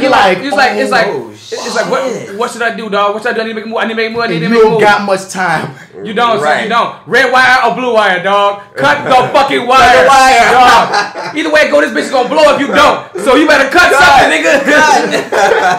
Bitch. I'm never in life gonna forget that shit. You feel me? And like it just and that's the thing, you have to work with. A lesser actor may have just froze and not gone with it. Right. Like so I was gonna say, I can't even say it's just me. It was good that I thought of it, but I was so glad she didn't do that. Right, she didn't read. But she's smart too. I think we both knew in that millisecond his wig came off. Right. But I'm good. Right. Look over here. Fuck it. I got you. Team sport, team effort, that's ensemble. But yeah, dog, we supposed to still be the fucking the damn scroll. The scroll. Okay. I was like, I don't even know how we went off on that tangent. But damn. But also we always have a tangent in the scroll. But also the We'll Figure This Out podcast. The Missus in the Mic. Oh, my bad, Bree. I got hit Bree back. She wanted to do a Zoom virtual crossover. She wanted to do a Zoom crossover with us. Okay. Yes, the answer is yes, Bree. My bad. I gotta send you a message on IG. On the Lake podcast. On the Lake. They just dropped the episode recently. Shouts out to the girls. Chelsea tagged us in something for bruh. You saw that? Yeah, I was mad about that. I mean, she had me joke because like we was kind of shitting on you particularly. Was that you? Which I one? feel like all three of us had our kicks with it. No, somebody particular hated the title. It was you. You hated the title, bruh. Oh yeah, I do hate the fucking title. Yeah, so she tagged us. I still. Oh yeah, she tagged I totally forgot that conversation. That's why she tagged us because I said, "Did you watch it?" She's like, "No, I just remember y'all was clowning the title." Oh, I totally forgot about that. Yeah, fuck that title. I still hate it. Sugar Sass and Sarcasm Podcast, 50420 podcast, the nerd shit Podcast, the Peanut Gallery Podcast, the Danny Rant Podcast, the Living Millennial. And the 2000s kind of world. Some places are reopening it, and y'all need to chill that fucking shit out. That's kind of scary. That's kind of scary. And shouts out also to the Self-Aware Millennial Podcast. And that's all the ones on the current scroll that we have. Yes. Yeah, man. So, we ain't got no more dwells. Let's get into that ETOUFEE of the day. Brother got his first gun, he ready to murder. He out of control like a swole on bourbon. I don't even drink. If I see you, I ain't see you. Nah, I don't even blink. Nah, I don't even think that I'm here. But if I see you and I like you, I'ma smile. Is this really who I am? Huh? Then versus now, life is too wild. This shit is out of hand. I'm just trying to live, but y'all don't give a damn. I'm just trying to be cool. I don't wanna lose my word, lose my mind, lose my spine, lose my shirt. But if you know me, then you know I go berserk. And you know I go berserk. And you know I go berserk. Head first. Okay, so where there's like a list of things that we apparently can't do while being black, and now we can add jogging to it, right? Right. Shit, damn. I mean, once you realize you can't be in your own house, jogging was just you out in the street. Oh, nigga, it gets to a point. It gets to a point where the numbness of it all, and you know it's not right to feel numb about it, but it's like you can't help but be like, because like it pisses you off. Well, for me, I'm gonna speak for myself. It pisses me off, but it's like a place that I've been to so many times before that it's not that I can't even explain it. You know what I mean? That's the same place I am with it, and I was kind of feeling funny at first because it's like, as pissed off as I am about this shit, like, just the exact way you just said it, dog. Like, I've been here so many fucking times already now. America makes things that we should not think of as that's just the way it is. Right. As just that's the way it is. And like my inner self is like trying to fight, like accepting that. But like a piece of me, I feel has already accepted a piece of that, you know? Well, it's not that we're accepting it, but at least for me, I'm gonna speak for myself. It's like in a weird way, I'm having to accept that I can't directly do anything about the fucking shit outside of just being aware, having the conversation, etc., etc. And I don't know if that makes me kind of a bad person, because it's like what do we fucking do, son? Like, what are we supposed to do? Like, this shit keeps happening, like, over and over and over again. And we keep having the same conversation over and over and over again. And the funny part is, you know, some white people be like, well, white people get killed by cops too. But I'm like, but most times you see white person killed by the cops, when you read the setup, you be like, okay, that kind of made sense that he got shot or she got shot, what have you. Majority of the time when you see unarmed black people being murdered, it's too many fuck ups. Not even just by cops, but just like by random people that are white, you know what I'm saying? Just and with no repercussion to them. And it goes back to like just almost none. Why the stereotype of black men, or the stereotype of, you know what I mean, black people to these different communities and such is so dangerous to keep purporting, because they believe the stereotypes to the point of they will defend themselves to the death and or set you up because they feel like your life isn't necessary, mandatory, real. You know what I mean? Valuable. And that's just some shit, bro. Because this Ahmaud Arbery situation is like, my nigga, he taking a jog. Y'all cut him off. Y'all come fucking with this man. Is that the real whole case of the story? That he was taking a jog and he saw him jogging and decided to like beat him off to the thing and stop him from where he was going and shoot him? Apparently he fit the description of somebody that was breaking into houses or something. I think that's what I heard. And they took it upon themselves. An ex-officer, right? He's no longer an officer. And so crazy shit happened months ago. It's happened in February. I have a few stories on it. Let's see what this one's saying. 2 Glenn County commissioners say District Attorney Jackie Johnson's office refused to allow the Glenn County Police Department to make arrests immediately after the February 23rd shooting of Ahmaud Arbery. The GBI announced the arrest of Travis McMichael, 34, and his father, Greg McMichael, 64. Because that's the news that just came out, I think, today. Was both of them have been arrested, and the camera guy, I can find his name in a second, more than 2 months after the fatal shooting. The police at the scene went to her saying they were ready to arrest both of them. These were the police at the scene who had done the investigation, said the commissioner. She shut them down to protect her friend, McMichael. Greg McMichael, now retired, once worked as an investigator in Johnson's office. Commissioner Peter Murphy, who also said he spoke directly to Glenn County Police about the incident, said officers at the scene concluded they had probable cause to make arrests and contacted Johnson's office to inform the prosecutor of their decision. They were told not to make the arrest. Johnson recused herself from the case within days of the shooting. Her office has now responded to requests to comment on the commissioner's account of what happened or on the case in general. But I want to get to the details of the case, because usually in these stories they retell them. 2 months. Go right. That's it. McMichael's told police right, they so were I'm trying gonna to. go further up. The arrest came roughly 36 hours after GPI opened a state investigation. Probable cause was cleared out agents pretty quickly. I'm very comfortable. No, you're talking about the arrest. I think McMichaels told police they were trying to make a citizen's arrest because they suspected Arbery of committing burglaries in the neighborhood. Friends and family have said Arbery, who was unarmed, was only on his daily job. The 2-month delay fueled tensions in the community that culminated Friday with a large demonstration at the Glenn County Courthouse in Brunswick. Durden said it was unfortunate that the investigation was stalled for so long. We take what we are given and go back and look at what has been done and move forward. The video was already out. We saw it. We reviewed the rest of the file and we made an arrest. Calls continue Friday, etc., etc. It's one of those times where actually social media actually helped this situation because it going viral. And so, like, that's the fucked up part, man. I saw a meme that said they didn't care about the video. They just cared that we saw it.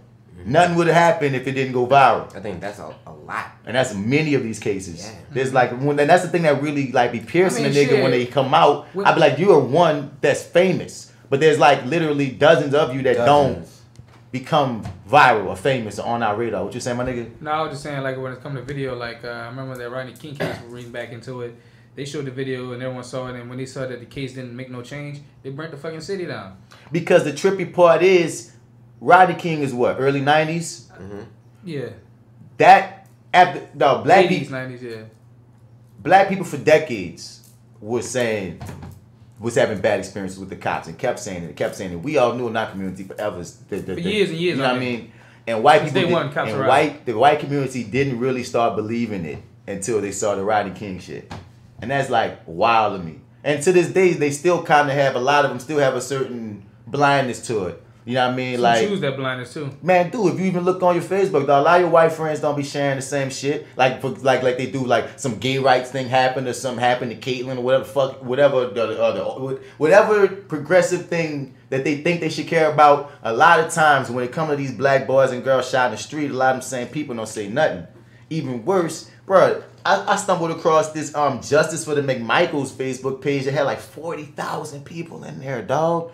40,000? 40,000 people thinking these men should be, even though the details is coming more and more out that they set this man up and killed this man for no reason. They're people that no matter what, they just gonna ride. That should show you. This right other there, picture going viral with this dude holding the gun up with the American flag saying, man, them niggas don't want no race war. Like, dog, they got people like them saying, like, we a lot of times we think about, like, you know what I mean, the sophisticated white person. But no, dog, they got these other mofos out here that just gone off they fucking rocker. And when you can't even look at a person as a human being, I'm like, if they was black, Asian, Hispanic, or whatever, nobody deserved to just get hunted down like that. You feel me? Nigga said, somebody said, I can't even jog without the glizzy on me. Like, Bro. Because it's like, damn, dog, you know, you watch that video, which everybody in here seen this video, right? I didn't watch the video because I'm just like, I think I got it right here too. But you gotta watch it now. I seen the video. Yeah, I'm not really into watching the video, bro. Thank you. But it just tripped me out. Is this another thing? What's this story? But keep going what you're saying, my dude. No, I just like saying, like, it just... This man was 25. the way that it was set up, it was just all bad, man. And especially with the camera guy, because when you watch the camera guy, it's like, why is there a camera guy here? And why is he not calling the police? Or why is he not saying anything? Who was in there? Why are they not doing anything but just parking the car and watching? And then you kind of wonder, how did this video come about? Somebody must have leaked this. Mm-hmm. Most likely, it was probably like it got leaked because they was like some like that group that got 40,000 people. Like, it's funny when you have white friends. You know what I mean? One of my white friends sent me that shit. It was like, man, peep this shit. Because that's the thing. In my sphere, I'm only going to see so much shit. So she sent me a few, like, things that people have sent her just because she white. Not even knowing, bitch, I ain't with this. You know what I mean? But just, you're in that space, so you're going to be closer to those kind of people. You're going to see all that shit. Yeah, son. And I'm like, whoa. They got all kind of groups. So for all you know, this could have been thrown in a group, like, repping it. Like, look what we did to the niggers. And then somebody who's not supposed to be in that space, like, oh, shit, this fucked up. Let me show this to people, and boom. Because this person was arrested. They was in on it. So I don't think they leaked themselves. Right. Not a murder. That was a whole murder. And you're just sitting there recording it like you're with it. So I feel like it was a trophy that just got out. That's what I just spent my own speculation. That's what I think. I think it just got out. So like I think you said, somebody that wasn't supposed to be there saw something and took it back with them. Bruh. Blew that shit up. Yeah. Because like, man, like, I refuse to watch it, bro, because it's just like, it's basically, that's a lynching. That's a fucking lynching. We done watched a few of these already, like many times before, and it doesn't get no easier. But I tell you this, when y'all talking about like kind of feeling numb to it and kind of feeling like that's the way it is, I don't think I could ever feel like that, but I do feel it. I feel it trying to creep up, but I keep fighting it all the time because the thing is, I just realize that it's a never-ending fight. And I still gotta fight, but it's a never-ending fight. No, but that's the point we're talking about. Right. That creeping up you're talking about, it's in your body. At one point in my life, it wasn't even there. I was blind to it. I'm like, we could just fight. But now it's like the fact of numbness, when you see it so many times, it's like, I'm still like, let's fight. But it gets to a point of what do you do? You know what I mean? Like what D said, like, because I'm a big purveyor of keep the conversation going, get loud. But like, end of the day, we have to vote people in office that's gonna change shit because nothing else works. I like this spoiler alert, the hero highlight, I was gonna shout out to people that's like running for the justice, but I'm like, that's not doing shit for real right these days.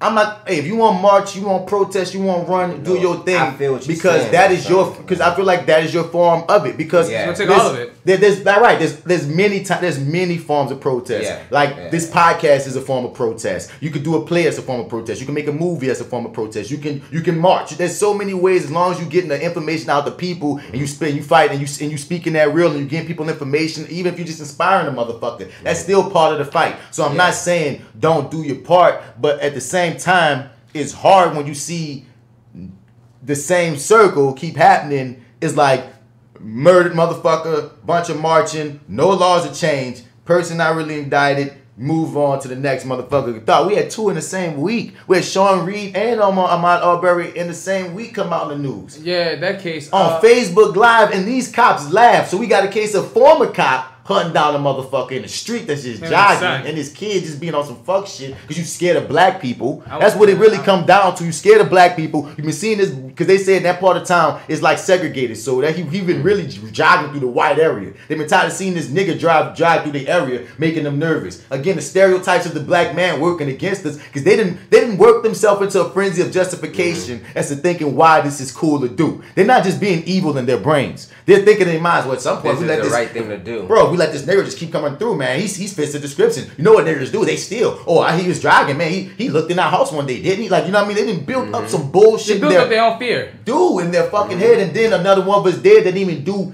anything to you, just off you being afraid of ghosts. You know what I'm saying? But then you get into actual police. You killed this man while he on Facebook Live. I don't give a fuck what's going on, and then you laugh about it. Oh, dog. You laugh about it. He booking it and running, and you shoot this man down. Number one, I don't know where I'm 100% sure they tell you that you can't shoot a man in the back when he's on a run. I'm like, in 2020, ain't y'all ever getting any piece of common sense that this can have a blowback? And did you hear how many shots, dog? Bruh. It was like, I don't know, you say you didn't watch the video. I ain't watching no videos. I'll read the article. I'll read the article, bruh. But I ain't watching no videos of black people getting shit. I'm not watching none of that shit. It was so many shots. I'm not watching that shit, son. That is unnecessary amount of shots. Unnecessary amount. He was live streaming himself while he was on Facebook. The shot kill happens to be unarmed black, but I'm trying to say, what was the details in this? Video clips went viral. Of course it went viral. Bitch, you on Facebook. Gonna be closed casket. Okay, this is not at the store. On May 6th, Indianapolis Police Department. They were Indiana's a traveling resident state. northbound on Interstate 65 at West 30th Street. When 30th Street, when he observed a vehicle described as a gray Toyota Corolla with 4 doors driving recklessly. The vehicle had almost struck other vehicles while it exited the interstate. Deputy Chief Adams was in an unmarked police vehicle, and Chief Randall Taylor was in a separate vehicle directly behind Chief Adams. Chief Adams asked for other officer assistance, and he began the pursuit on the vehicle. Chief Taylor continued to assist Major Adams. These are big-time names running after chiefs and like what? The vehicle continued driving at a high rate of speed and disobeyed all traffic signals. As marked cars arrived in the pursuit, Chief Taylor and Major Adams removed themselves from the pursuit as is standard procedure. At 6:10, the pursuit was terminated by Sergeant monitoring the pursuit. Officers immediately backed away from the vehicle and disengaged their emergency equipment. Blah blah blah. They came to this. Wait, what happens? A short foot pursuit occurred eastbound from the location. Initial information indicates the officer deployed his taser, at which point there was an exchange of gunfire between the driver and the officer. The driver was struck by the gunfire. Indianapolis police responded to the scene and pronounced the driver deceased at the scene. And this is their what you call it? Their statement. This their statement? Yeah, this is their statement. So That's not what the fucking Facebook Live said. So they say this man was shooting at the fucking cops. That's not what was on the video though, right? Yeah, on the video, let me tell you, dog. It had to happen before the video because they ain't no shooting a video. They got that nigga was like, he and that bitch, he like, look, man, I'm about to buck it. Like, basically, and he was talking to somebody, telling somebody, on whoever he was on that bitch talking to, he was telling them, look, man, come get me, man. Come get me, man. I need you to come get me. And then he's like, man, fuck it, I'm about to book it. And you see that nigga like run, and see that nigga run, dog. You know, you see the camera moving like a nigga running, and you hear like about 30 shots, and then that nigga drop, and then you hear them niggas talking clear as day about like how it's gonna be. They got a closed casket and they laughing about it and shit. Like everything that people saying about that, all that shit true, is just all on the video. Like you know no, I don't trust police statements because I've so ridiculous. I've read lies on myself firsthand from police statements at times. So it's like whenever they say a police statement, I'm like, okay, cool. Yeah, I need more information. They can write anything. I'm sorry. You gotta give me more information. Because the thing is, they said that they struck fire. The driver struck fire between them and another person while they was driving, and he got shot basically, and like died like when they rushed him to the then he died on the scene or something. But that's he didn't drive, dog. Like he put that bitch in parking, like hopped out that bitch and booked it. Either way it go, bro. He was running. Both those situations going viral in the same week. And you know the conspiracy theorists, they could be like, oh, they're trying to just make black people be so wrapped up in this because something else might be happening. Something else could be fucking happening, dog. But we got to handle this issue too, dog. This issue is AlphaJo before all the other shit even happened. Again, because the fact that you can even, like, let's say that there was some, like, big time, like, people running the show that really, like, pull the puppets and the strings. And they're like, oh, let's give the black people this to worry about so we can do this over here. Let's say that's going on, right? I'm tired of that even being an option that you could even have. Right. You know what I'm saying? Because it happens so often and so much that even if that were true, you can pull that and it's just there for you. Because so many of y'all be fucking up like that even still. And I'm like, yo, that's why I still go back to, y'all, you're using this, like you're using the fears of these motherfuckers against us. And it's only really affecting us. Right. We the ones dying. Our fucking mamas and daddies and uncles and aunts and grandparents and you know what I mean, all scared for us to go jogging and shit. I had a partner, he put up a statement, he said, dude, I jog every freaking morning. And my girl always be like, be careful when I give her jokes. Then this motherfucker gets shot just jogging. And I'm like, bro, and every time I jog, I like there's a fear in your mind. You gotta change the complexion. I mean, like, dude, if you look at so many, like you know, there's the memes that have gone viral of like, yeah, we can't do this and we can't do that or we can't do that, or there's another one that went viral of tell it to this person and that person and that person. And it's the fact that you have all these people and seemingly like normal situations. Both of them, Gene John was just chilling in his motherfucking crib. You know what I'm saying? Old girl that got shot with her fucking nephew was just chilling, just doing normal human shit. Man, Philando Castile was in his car with his child. And there's a lot of situations, too many situations of us doing the most mundane of shit that anybody should be able to live through, and we don't. And it happens every fucking year. There's a viral one, and again, when you niggas like anybody thinking deeper, so it affects me deeper because I'm thinking, damn, you're reminding me that this happens more often than we'll ever see be viral. Right. You can't catch them all. That's not the way viral work. You know what I mean? That's why this comes out 3 months after the shit even went down. We didn't even know about this when it went down. And look how blatantly fucked up the Ahmaud Arbery shit is. Like, what the fuck? If anything, the Ahmaud Arbery shit may have given more publicity to the Sean Reed situation, because maybe that might have got going on the motherfucking radar. Who knows? You know them small towns, man. Them small towns really have a lot of unsolved crimes and unkept shit that they never talk about. Bad enough in the big cities that have that, but at least in the big cities, somehow like there's enough people to where it will go viral on this note. This shit happened because a slip up happened. This would have never got out upon like this because this wasn't like your boy who went Facebook Live. This with the Ahmaud situation was a pure slip up of someone seeing something he wasn't supposed to see and was able to snatch this information and go on.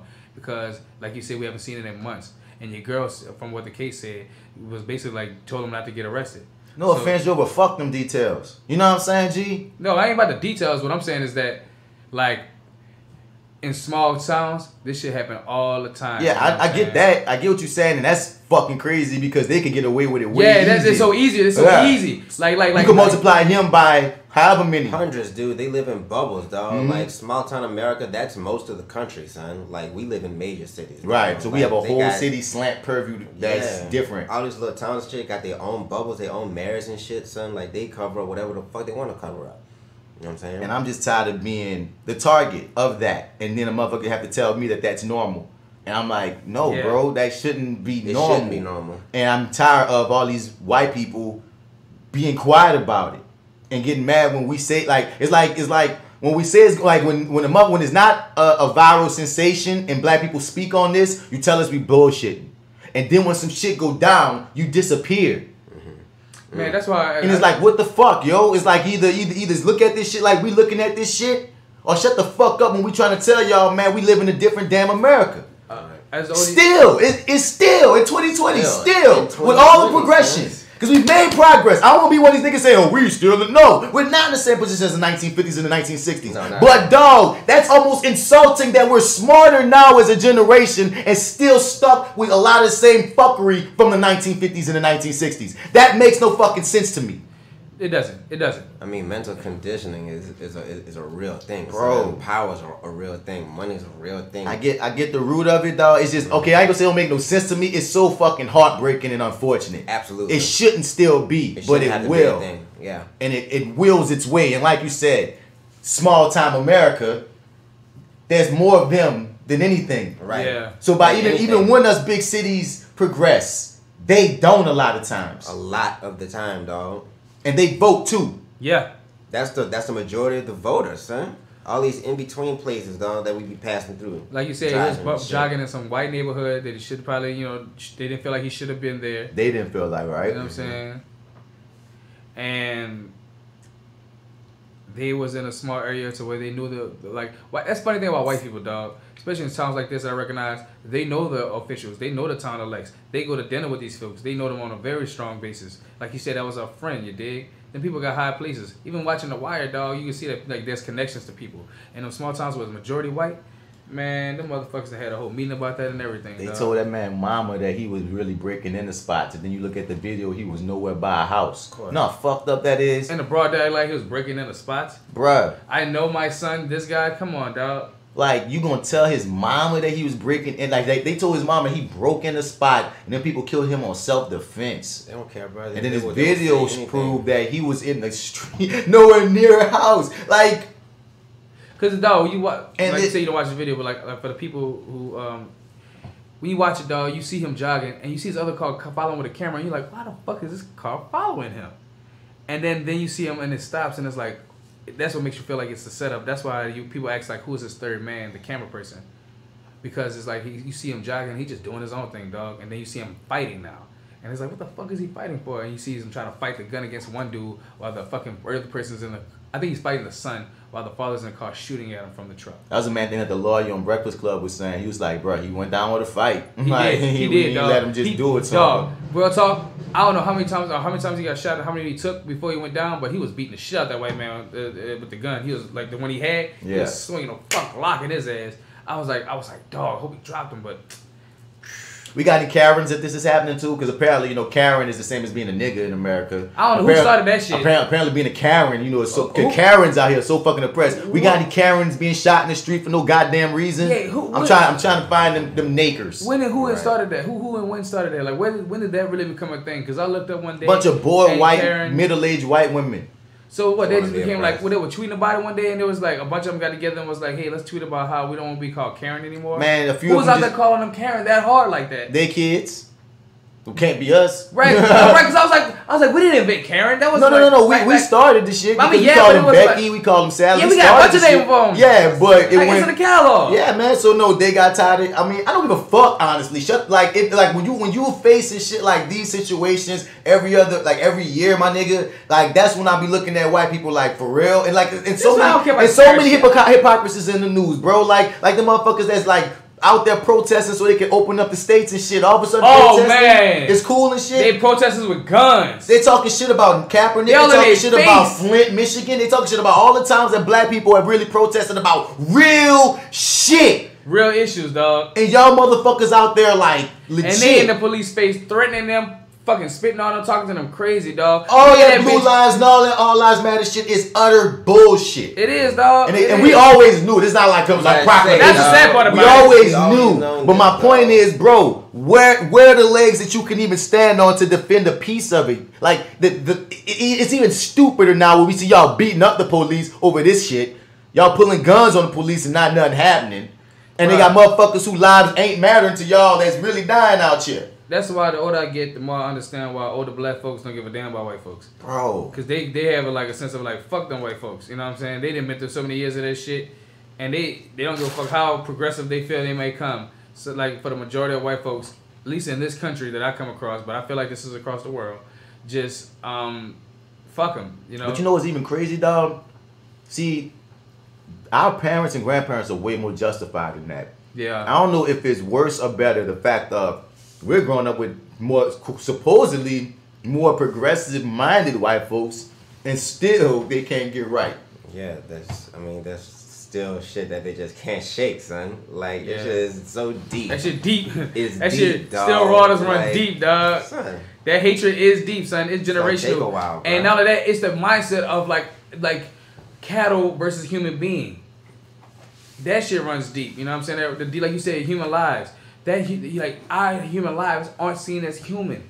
But we're not, marketing is one of the biggest powers in the world. We're not marketed the same. Right. If you just really look at it, black people, black men are not marketed the same. Value as a motherfucker. When in certain contexts that they might pick. And of course we're not, because I don't want people to be like, we're on video, of course we're not saying all white people. I hate that you have to almost make that disclaimer. The white people know which white people we're talking about. You know which one. You know what I'm saying, bro? I made this post recently. I said even white people tired of white people shit. Because the white people that's tired, they know.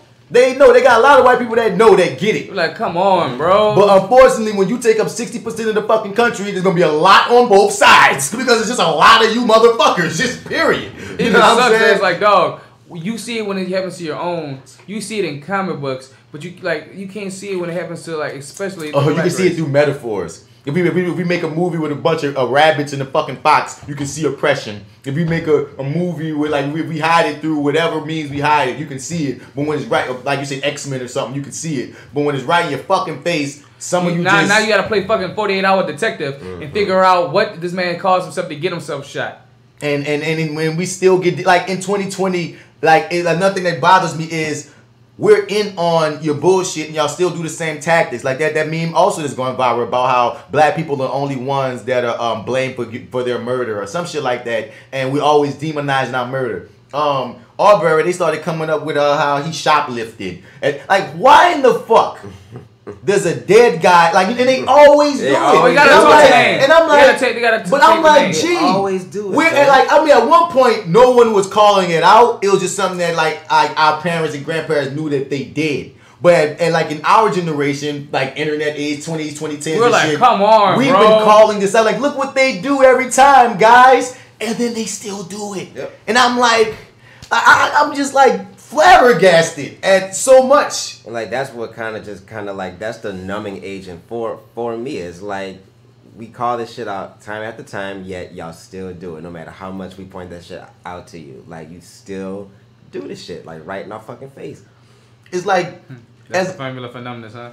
It's almost like as a man, oftentimes like, and this is just this other topic, but a lot of times like, you know what I mean, our emotions, we don't like women. They get to I won't say the word coddled, but in our society, like they get to their emotions are encouraged to be nurturing or encouraged, like they're encouraged to have the different facets of emotion. While a lot of times through like conditioning, toxic masculinity, whatever you want to call it, a lot of our emotions we get taught to pack in and shit. You feel me? So many times we're angry before we're sad, even though we're probably sad from the jump, and we just express it as anger. But when that anger subsides, that's when you really be feeling the sorrow that it really was supposed to be. You know what I'm saying? So that's how this almost feels. It's like when I was like just like years ago, I was angry.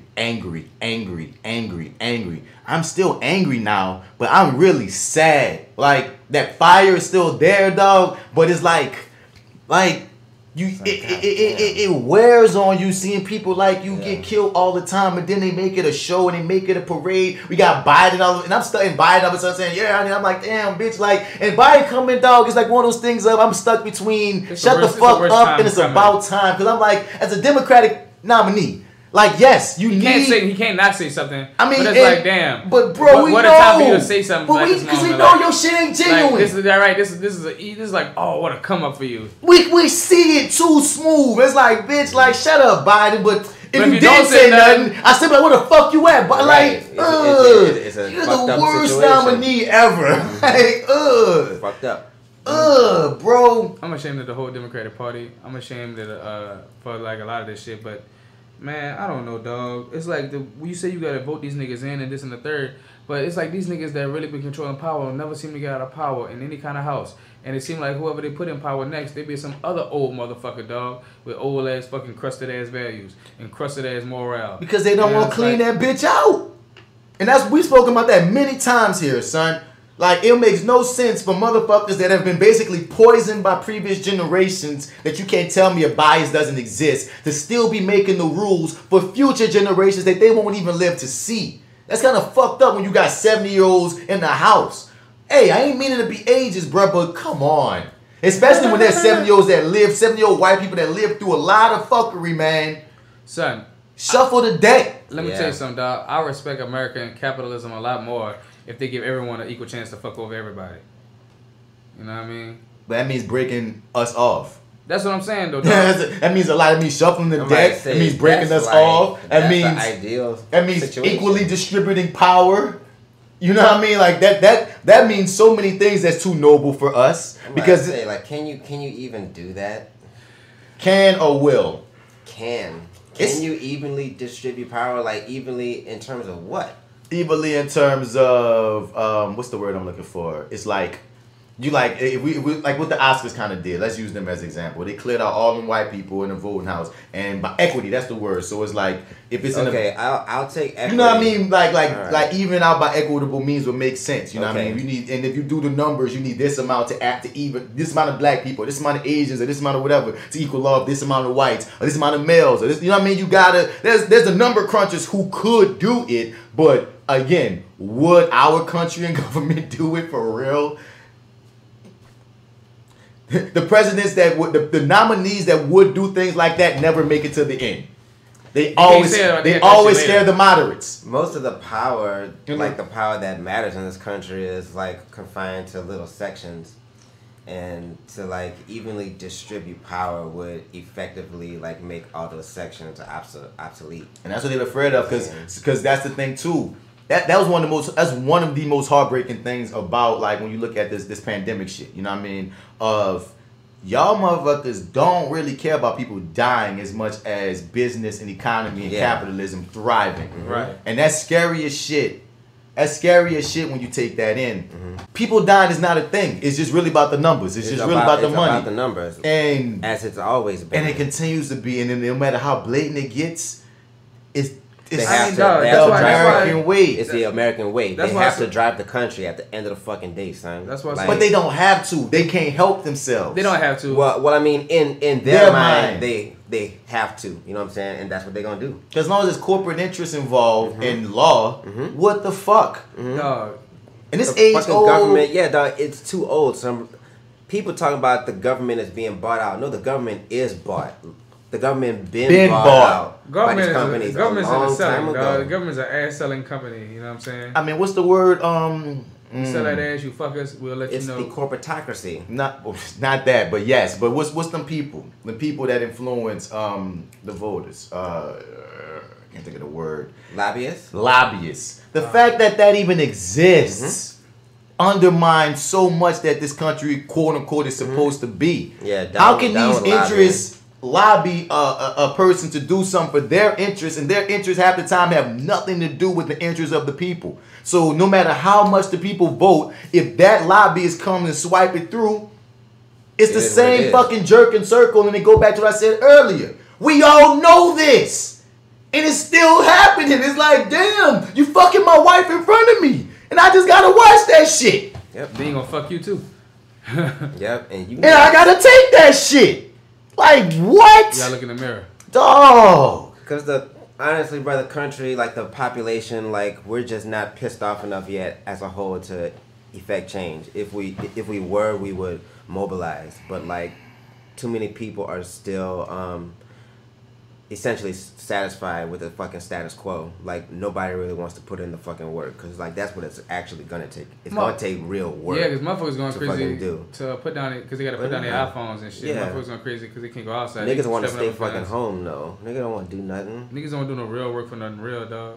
Niggas hope they can do it online. Like that's what they want to fucking do. But it's like no. Niggas son. rather march online. Nigga gotta mobilize to like make the government do things. No, wait, I pause. know we gotta kill some people. No. I will He's say crazy.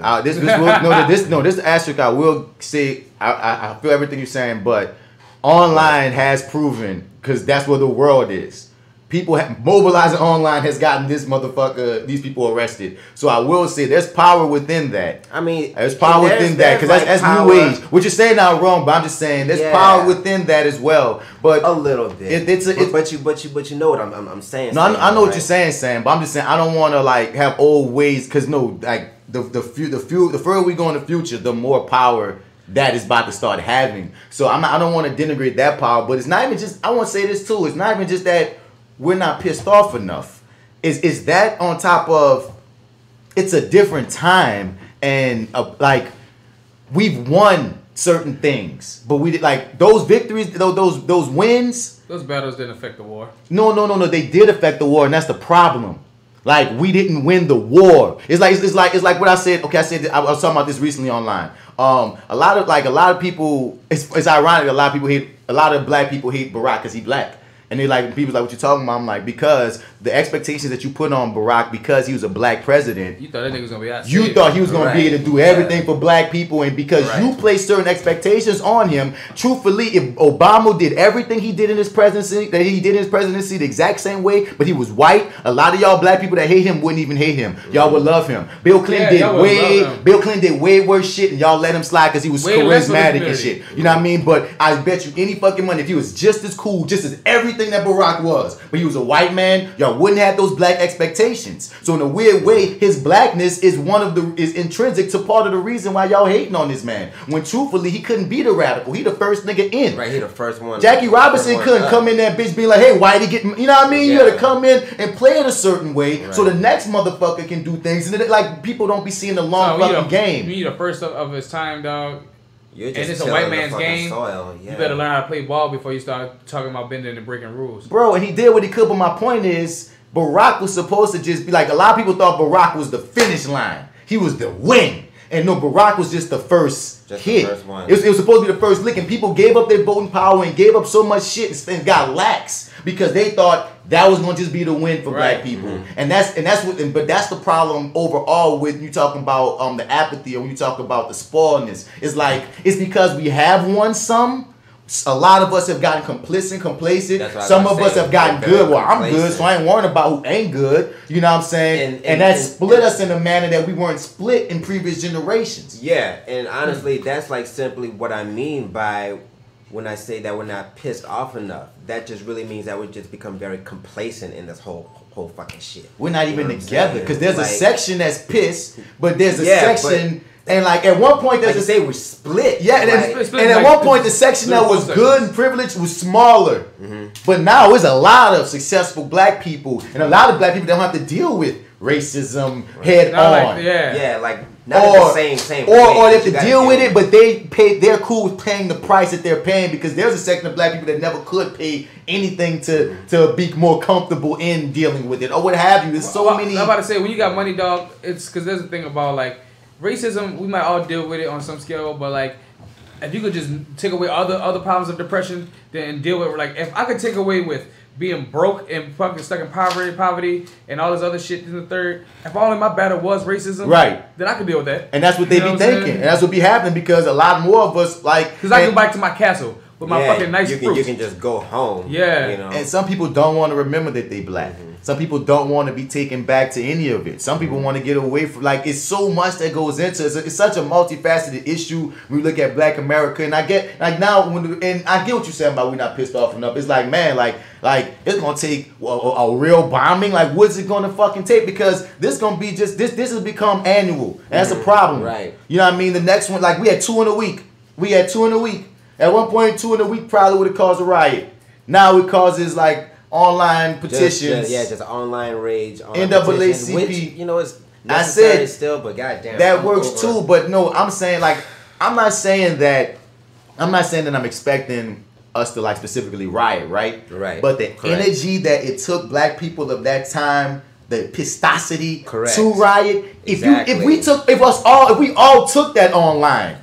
Because we don't all even take that online. Right. It's like a section of See, people it's who are like- kind it's of like- mad, and then it's infighting between us about how important it is and all this Right. other bullshit. And it'd be bullshit, and it's like certain things happen, but you'd be like, damn, how interesting would it be if everyone was equally mad and about doing shit? If the online then became something in person, but it's like, it happens for a section of us. Because I want to say this too. They got motherfuckers that don't look up. There's always people working. They got civil rights agents out there at all times that are working, that's doing the hard work. There's some people out there every it's day on the always, grind, man. doing But God's work. for real. So don't be like, I hate when people are like, we ain't even doing nothing. Like, no, you're not doing There's nothing. A some lot people of that really people doing Yeah, shit. there are people that's are, on the but ground it's for not sure. enough support. It's just not enough support. Also, it's not enough knowledge that they're doing it. Not enough education. Yep. And not enough people seeking to it because again, when you got that complicitness and then almost that shame, because you gotta throw that in there too. There's some people that are inherently ashamed of our history and ashamed of the stereotypes. So then they kind of block it out. Like you said, they'll bubble themselves, and you like, bro, like if you would help, it would help. Some of them is like, I don't want to. And it's hard to see. I throw some money and that's about it. You know what I mean? I Yeah. don't want to deal with it. It's hard to still see, like, you know, to fight that and still, all right, we're talking about visuals and shit. And it's like, everything that you see is white, you know what I'm saying? Everything in your magazine is white. Fuck, I was going somewhere with it, but you said that last part that threw me off a little bit. I'm glad it's getting better now, though. But getting I better. mean, we're grown adults in But like this, 2020. dog. Snail It's mail. like the virus is growing. It's just while we're growing. Right. You dig? And it's learning new ways to still be a virus, and we gotta find new ways to keep killing it. It doesn't want to die. It's crazy when the Black Mirror creator said they're not making a new season because the world currently is too bleak. And they Yeah. feel like they would be adding to the bleakness of the world. Because they be touching on topics. And it was like, we don't even want to add to it. We were just forego.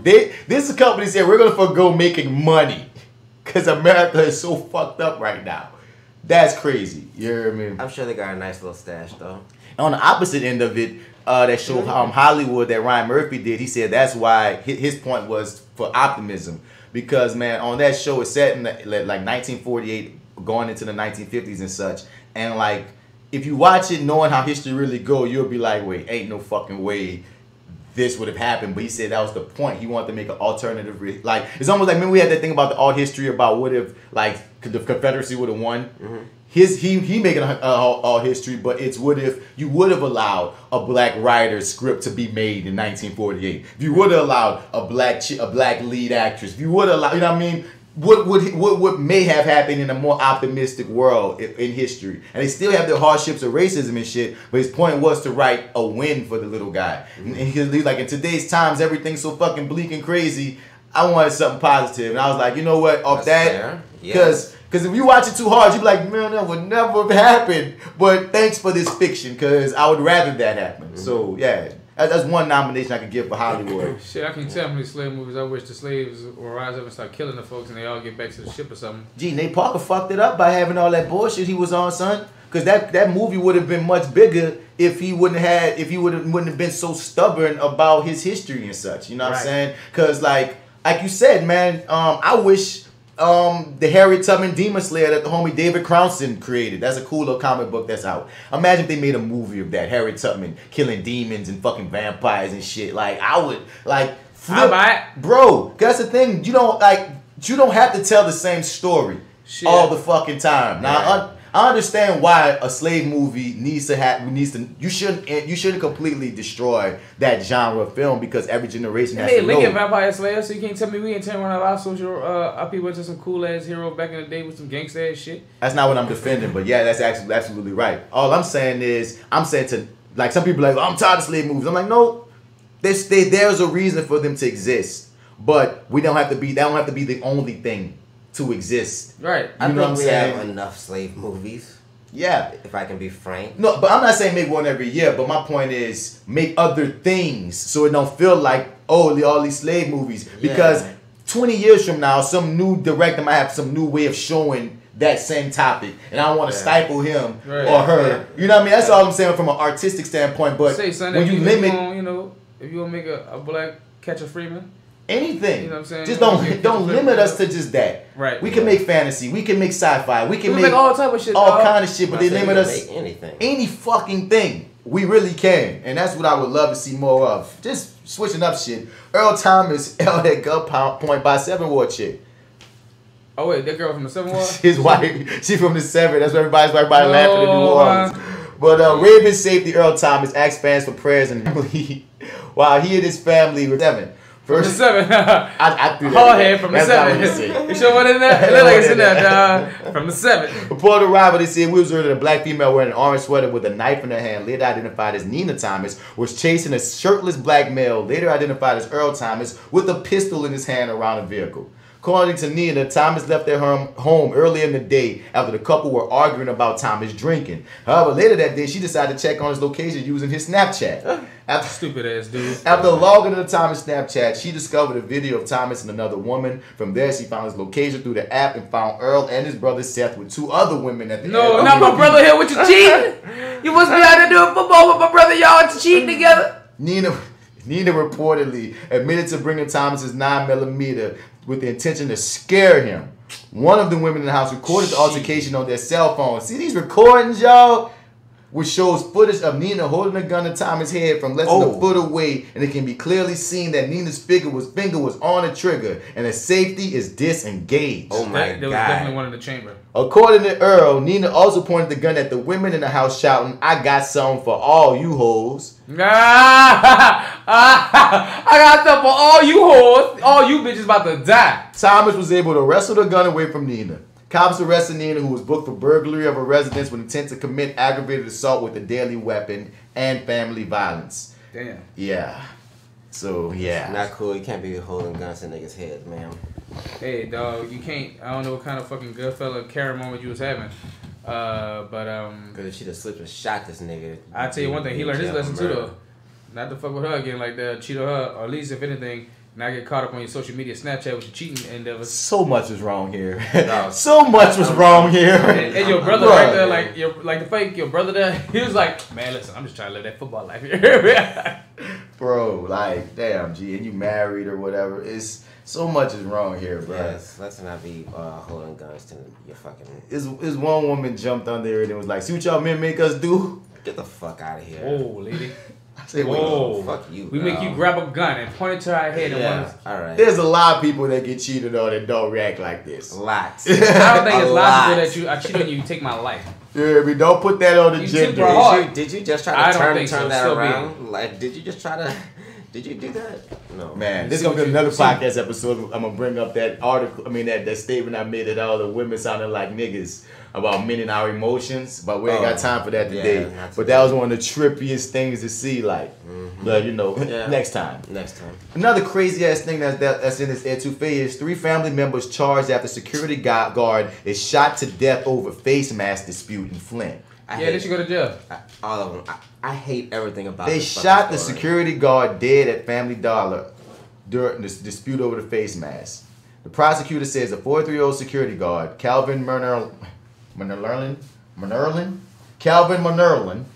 was shot and killed at the store on 5th Avenue. Lane says Manerlin got into an argument with a woman named Charmel T, 45, when he told her she needed to wear face masks while inside the store. Authorities say T began yelling at Manerlin and spit at him. Manerlin told her to leave the store and told the cashier not to serve her. The woman left the store, and a short time later, her husband and her son went to the store and confronted the security guard. Her son, identified as Ramon Yeh. This man's name is Ramon Yeh. What does that say? RAMONYEA. That says Ramon Yeh. Ramon. It could be Ramon Yeh, but I'm gonna say Ramon Yeh. Ramon Yeh Bishop. Wow. Is alleged to have then pulled out a gun and shot Manerlin in the back of the head. This wasn't about the face mask, though. It's about his fucking ego, son. You felt played, and you shot and killed this fucking Niggas like you is why niggas like my nigga that was jogging get shot. Right. The exact reason, son. That's the exact reason why I do. Because you that's dumb shit. No way in the world is that not dumb shit. Put on a mask, dog. Like, we in a fucking pandemic, son. Like, nigga just want you to be safe. Bruh. Nigga was just trying to help you, son. And here go this, bruh. Even if it wasn't about the mask. If, let's say Charmel got in an argument with the security guard, there's no reason for Charmel to come back with people to intimidate, fight, kill, shoot any piece of that. Dude. Yeah. Have your fight, have your argument, leave. Don't add up. Leave. You had to shoot this man, dog? You had to shoot this man. And I'm looking at the father like, son, so you knew this man had the gun on him the whole time? Or like, what's up with that, dog? Y'all plotted this murder, so y'all, it's definitely murder one because you brought the gun there with some kind of intent to do some kind of harm. I hope they go to jail. You know how we talking about those middle America white people? The same way that progressive white people that we know they're smarter than them and get life and have decency and empathy to them. And they look at them like, what the fuck is wrong with them rednecks? That's how we be looking at these type of black people. Like, say, bro, the fuck? What are you doing here? Right. Why? That was just the stupidest of stupid cases, dog. I hated that one. Oh, like, I really hate that. Thank you for sending us back. Like that's the type of shit I truly hate in this fucking world. I mean, dog, I ain't saying we saying dog, we gotta be perfect as a culture and as a race. It ain't about that, dog. But like, dog, that was just pure fuckery, dog. This has nothing to do with being perfect, dog. It don't take a perfect person not to kill some fucking body behind some shit like this, dog. Like, that don't take... I hate it, son. Literally hate it. Literally. Like, there's no words for that. It's embarrassing. It's like, really embarrassing, son. Because truthfully, dog, because we sitting up here at the top... It makes shit harder. It makes everything harder for us, dog. Like, this don't help at all, son. Like, this shit makes it harder for niggas like us who don't want nothing to do with that shit. Cause like white people in general, like fuck the not all white people, just in general, they latch on to these kinds of fucking coon ass black people. Yes, they latch on to this fucking shit, and that's the type of shit that they use as their ammo to justify their fucking fear when they kill our fucking ass for jogging. Yup. Like, niggas want to be fucking hood and shit and fucking like prop this fucking shit up so fucking bad, son. Like. We have to work on this. Son, it's so sick, dog. Cause like motherfuckers will be on YouTube with their guns and their money and all this. And I'm like, gee, like some of y'all, a lot of y'all ain't never even been from the hood. Y'all just want to ride the culture of that. You just not even taking in like you just said, it's just so frustrating that for whatever reason we can't let that go. as far as taking it seriously. Because I'm saying, because you know what I mean? Because, like, I love mafia movies. Yeah. You know what I'm saying? I ain't saying eliminate a mafia movie. I ain't saying don't make a good hood movie. You know what I mean? I ain't saying you can't have gangster rap music. But I'm saying, like, let's take in what's fantasy and teach it as such. Like, this should be considered fantasy. This is just fantasy. And if it's going on in your life for real, the thing that we should be instilling is we try to get you out of that, homie. If you're a privileged, bro, you shouldn't want it. And if you're in it, you should be trying to fight to get out of it. But the whole thought of romanticizing it and thinking that, oh, I'm so hard, I'm so big, I'm so heavy, if I kill me a nigga, now all our lives are ruined. Like, what the fuck? And then, once again, the marketing of us then becomes this. The marketing of all of us then becomes this. And then, like, you just said it. You just said it. And that shit is just the most angering thing about everything. Like, fuck. Like, how is all of us? You trying to fill these two holes, and then y'all motherfuckers putting new holes in the boat. Like, at the top of the podcast, you talking about, damn, we're not what the stereotype is. Oh, meanwhile, the stereotype. Black and white. Black and white, dog. Yeah. I hate it. And unfortunately, nigga ain't got no bow. You ain't got no, like, no beautiful, well, you come by. No, nigga. This shit's fucked. Like, it's really fucked up. And we need to move the fuck away from it. Or at least put it in its proper box. When I see cases like this, I get real angry. But then I just... Ooh, we live cases like this. We from New Orleans, G.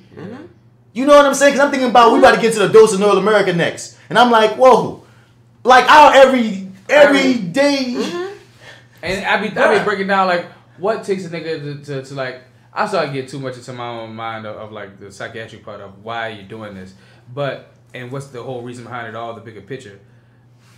So that's why I guess for part of me, as I listen, as I get angry, I guess what don't make me less angry and more inquisitive is to be like, damn, dog, you set us back. But it's like, I started to feel bad. I started to feel bad and sad again because like, they don't know better at the time. Like right, dog. It's like because I understand the bigger picture of like why you like you it's got not in that just like is this your fault as a human being and a nigga that made a choice. But as a grand scheme of how all this came to this moment in your life to make this choice, I understand that none of this really was your fault. Like, and it's like this, like you made the bad decision, but you was like, you got poor. You were fucked to make bad decisions from jump. Yeah, and that's so fucked. But you do that is fucked up. But I'm not making an excuse to say that that's not to not punish you. It's just you can't help but see it. I can't help but see it and feel like it adds to the tragedy. Yeah, it adds to the tragedy of like, dog, you killed this man and fucked up the system. You a lost nigga of the system, and you about to get lost deeper into another system. Like you was born lost in the system, and they about to travel your ass deeper in the system. I said this before, it's like a sad cycle. It's so fucking unfortunate to have the motherfuckers that be killing us getting paid, but the motherfuckers creating the stereotype are also the motherfuckers killing us for the stereotype. You know what I'm saying? You throw motherfuckers in cages, they become animals, and then you shoot the animal after you put them in the fucking cage. You had the option not to put the motherfucker in the cage, though. And y'all keep ignoring that option generation after generation. That's why I was happy when everybody kept saying, that's why I was so pissed off how people was taking Diddy fucked up when Diddy was saying, they're going to hold my vote hostage unless Biden and some of these motherfuckers give us some for our vote. Right? It was like, what you mean, Diddy, you tell people not to vote? This nigga was not saying not to vote. This nigga was saying, look, we often just always ride with whatever the Democrats and the Republicans give us. And at some point, us as black people got to be like, nigga, you got to have an agenda for us. We got to have some promise. Pander to me or something, because half the time all you do is tell every generation the same bullshit, which is basically nothing, and we keep getting the same fucking foot in our mouth. More jobs for black folks. Come on. So how can we more jobs for black folks and if they many jobs for white folks? And so many black people. Now you promise me more jobs? Bitch. Fuck out of here. But so many of us was throwing Diddy under the bus, saying, "Oh, his rich ass must have been bought." And I'm like, "Yo, Pete, when he's saying y'all don't even want more for yourselves to even think like, oh, whoa, my vote should be worth something." Because dog. And but then I understand why they mad. You do, I do. And that's what's the sad part about it. Like, cause I understand, dog. Like Diddy don't have to worry about eating Vienna sausage, dog. Like you know what I'm saying? Like whatever goes in his election, he's gonna be all right. But with you dig, of course, like you know, you kind of gotta roll with the punches because you feel powerless. But you don't have to roll with the punches. You don't. But that's the mental. Because it's the thing too. For a nigga like Biden who ain't even earned that position for real, my nigga. We should make this nigga work. Now, just recently he dropped the supposed black agenda thing because people kept talking about it. Yeah.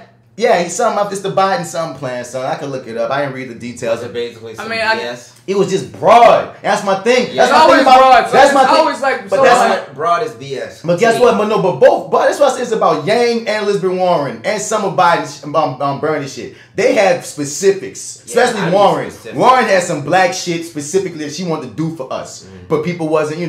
Whatever. Yeah. But like when you look at Biden, dog, it's like the same thing when he came out about justice for Arbery, for Ahmaud. I'm like, yo, you when we talked about how Hillary seemed like she was pandering, nigga, you seem like the personification of the sickening kind of pandering. Cause see, when Obama said it wasn't pandering, dog. Oh, said what? But when he said about Trayvon Martin when it first came out, because he said the Trayvon would look like me, and it was the truth. Come on, but Biden, over your years, you've done and said a lot of fucking rapey, racist shit. Honestly, Biden, you were really hidden behind Barack's shadow of light and things. That's how he got the nomination, because he was so close to Barack. But my point is, dog, he is coasting his way into all this shit, G. And every time he pop up with something for us, it's always feel fake. Biden got hot sauce in his bag. Bruh, he probably got all the fucking hot sauce and the Tony Satchery and shit. But it's like, bro, it's just so like, I was so mad. I was like, dog, Diddy telling us some real shit. I ain't saying don't vote. He ain't saying don't vote. But motherfuckers, we need to see more power. Yeah, we need to vote with like more just wake up to that message. Like, I don't give a fuck how you feel about Diddy or anything. Wake up to the message of like, son, let's really make some real serious demands. We need to become more like educated on the fucking process though. Like, I'm gonna keep on preaching that. Like, not enough people even know where to begin when it comes to choosing politicians. Like, should a nigga get on the soapbox and start like being like, hey guys, what the fuck? I don't understand. I don't know. But you know what else? I think because we're talking about like the media and every time about technology, like how it's a good thing to be online. It made us together. And some levels it made us together on that. But online also brought us separate because like the human interaction that needs to come together is something special. It's something that can't really be made online. And the thing is, online can, like, if we could just find a way to combine the two, if online can just make us come together physically, like how we do to come together online, and really make some noise like that, for real, as a unit like it does online, it'll make some noise. Because, like you said, online, it does make noise. It makes a rumble, dog. That fucking video with the posting, shit go crazy. That nigga Deuce was telling me about this thing called Twitter Do Your Thing. Well, like if somebody like posts some shit super racy or super out of the box, nigga put Twitter Do Your Thing and they'll get so many retweets and Twitter will just take you off that motherfucker without any word, nothing like that. Just take you off. And so like, if we can have that power with human interaction, we got to find a way to get back on a human level because we don't want to talk to each other physically. We don't. Everybody, so I'm in my own space. I mean, and I allow you in through social media because I get to allow you in. That's part of the problem. That's all I can say because there's people doing what you're saying. But it's not big in power. It's not big. Power is so saturated. Is that the word I want to go with? And the niggas we fighting and worry about the internet power or like social power togetherness. Like, they're not saying they don't worry about it, but like worried about it. But it's like they got. What I'm saying is like, we gonna need everything to fight them. I'm sorry, I didn't mean to cut you off like that, but I just wanted to just in short say. There's all kinds of like new forms of power now. Yeah, I think, and I think we're still learning how to like control it all. Yeah, and like use it properly. Like social media power is new. Online power, like that's something new, and we see what it can do, but we haven't seen what it could do like maximally, like for the betterment of the population. And we've seen hints of it. Yeah, like we've just seen it like in fucking spurts. But and the thing, it's gonna get better because that's the thing too. Like just like how we talk about bullying, right? When we was younger, getting bullied, like to a lot of our generation, the concept of being bullied online is foreign. It's very foreign. Bullying for us was physical. But for them, like you didn't beat a nigga up, then you alright. But for them, bullying is way worse because it lasts social forever. Embarrassment, yeah. It's social embarrassment that lasts forever. Mm-hmm. Like, you know what I mean? Like, nigga, if somebody could have, in all of our lives, someone probably whooped our ass, but no one would have ever seen the footage. Yeah. Like, they moved to a whole other time to recreate themselves. Bro. Put another time, nigga, pull up that video. Ain't you that nigga that? Man, it is that nigga. Bro. Like, that can happen to these younger kids. That's what I'm saying. So that's what I'm saying. So I don't want to be, because so I gotta watch my perspective as an older millennial and looking at underestimating what the online world is, because our grandkids and shit, the online world is the fucking it's a real world. They love that. So that's shit, why bro. when you just said that thing about maximizing our powers, there's like avenues that are being maximized now, and there's avenues that we haven't even discovered yet. But like the online dog, it's gonna only get nuttier, which is why I'm like, motherfuckers gotta pay attention. And there's another reason why I'm like, you gotta shuffle the deck. Otherwise, what sense is it making? We can't keep coming into the new world with old world values, wondering why the fucking shirt don't fit. Goddamn, like, come on. But yeah, y'all, we about to get out of this, dog. Because at a point, it just becomes a freaking headache. That was that ETOUFEE of the day.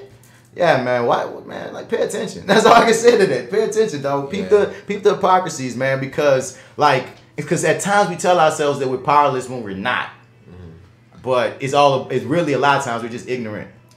I think we're lazy. We're ignorant to another kind of power. There's just like another avenue of power that we haven't utilized yet, or there's one that we have, we're just not using it right yet. But like there's something that's gonna like really like help us to become mobile for the cause in the way that we have to be to like make the real changes.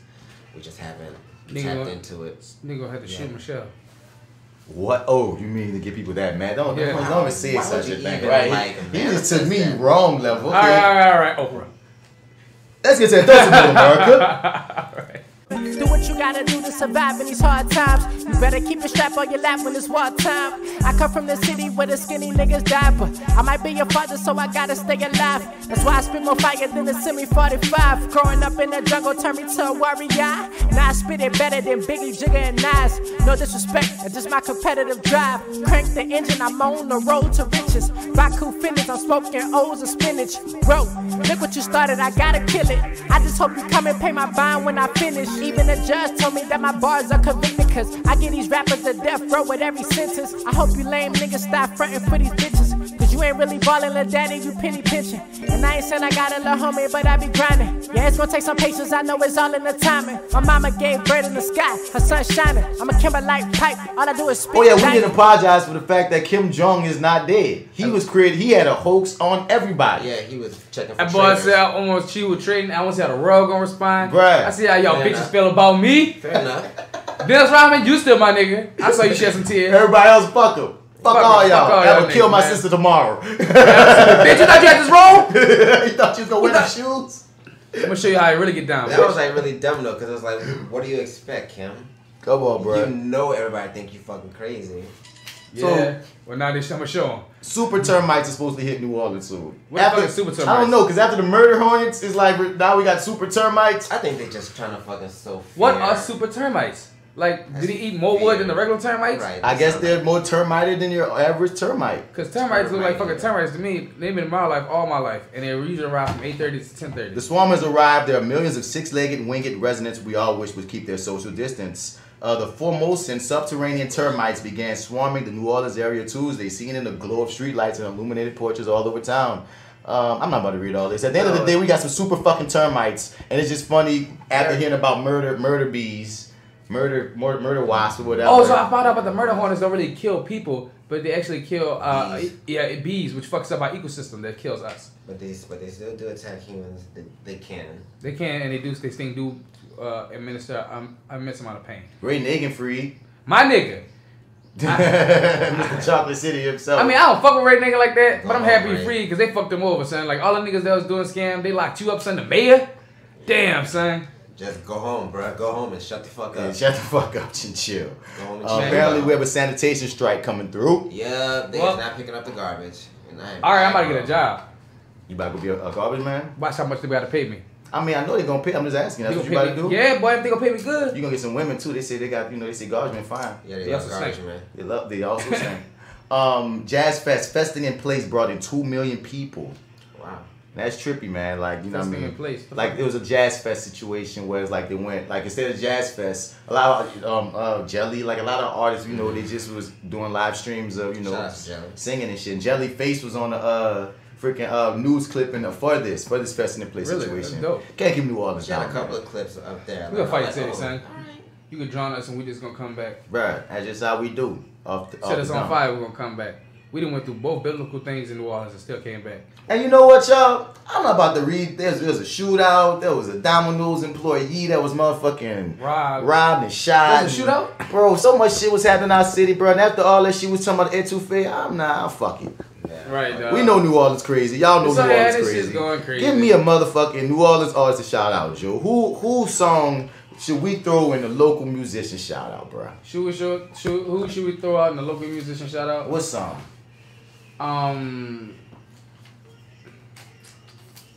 Damn, what song? Can we get some Karen Green in there? What is that sound? That's outside. Motherfuckers. They giving that on soundtrack. How about some Karen Green? Karen Green.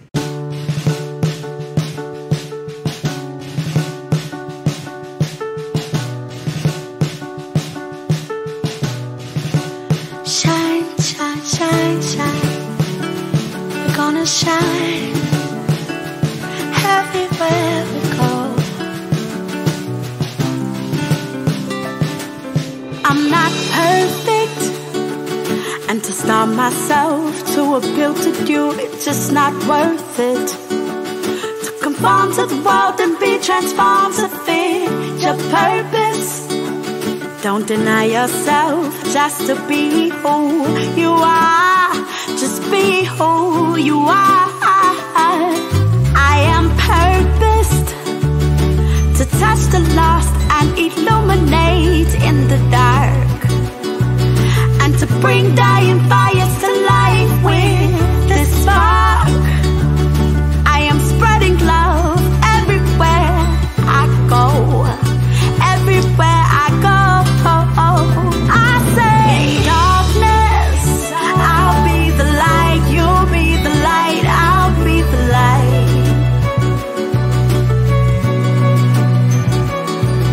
In darkness, I'll be the light, you'll be the light, I'll be the light. Hey, hey. Your imperfection are actually perfections. Hey, it's what makes you unique and determines your direction.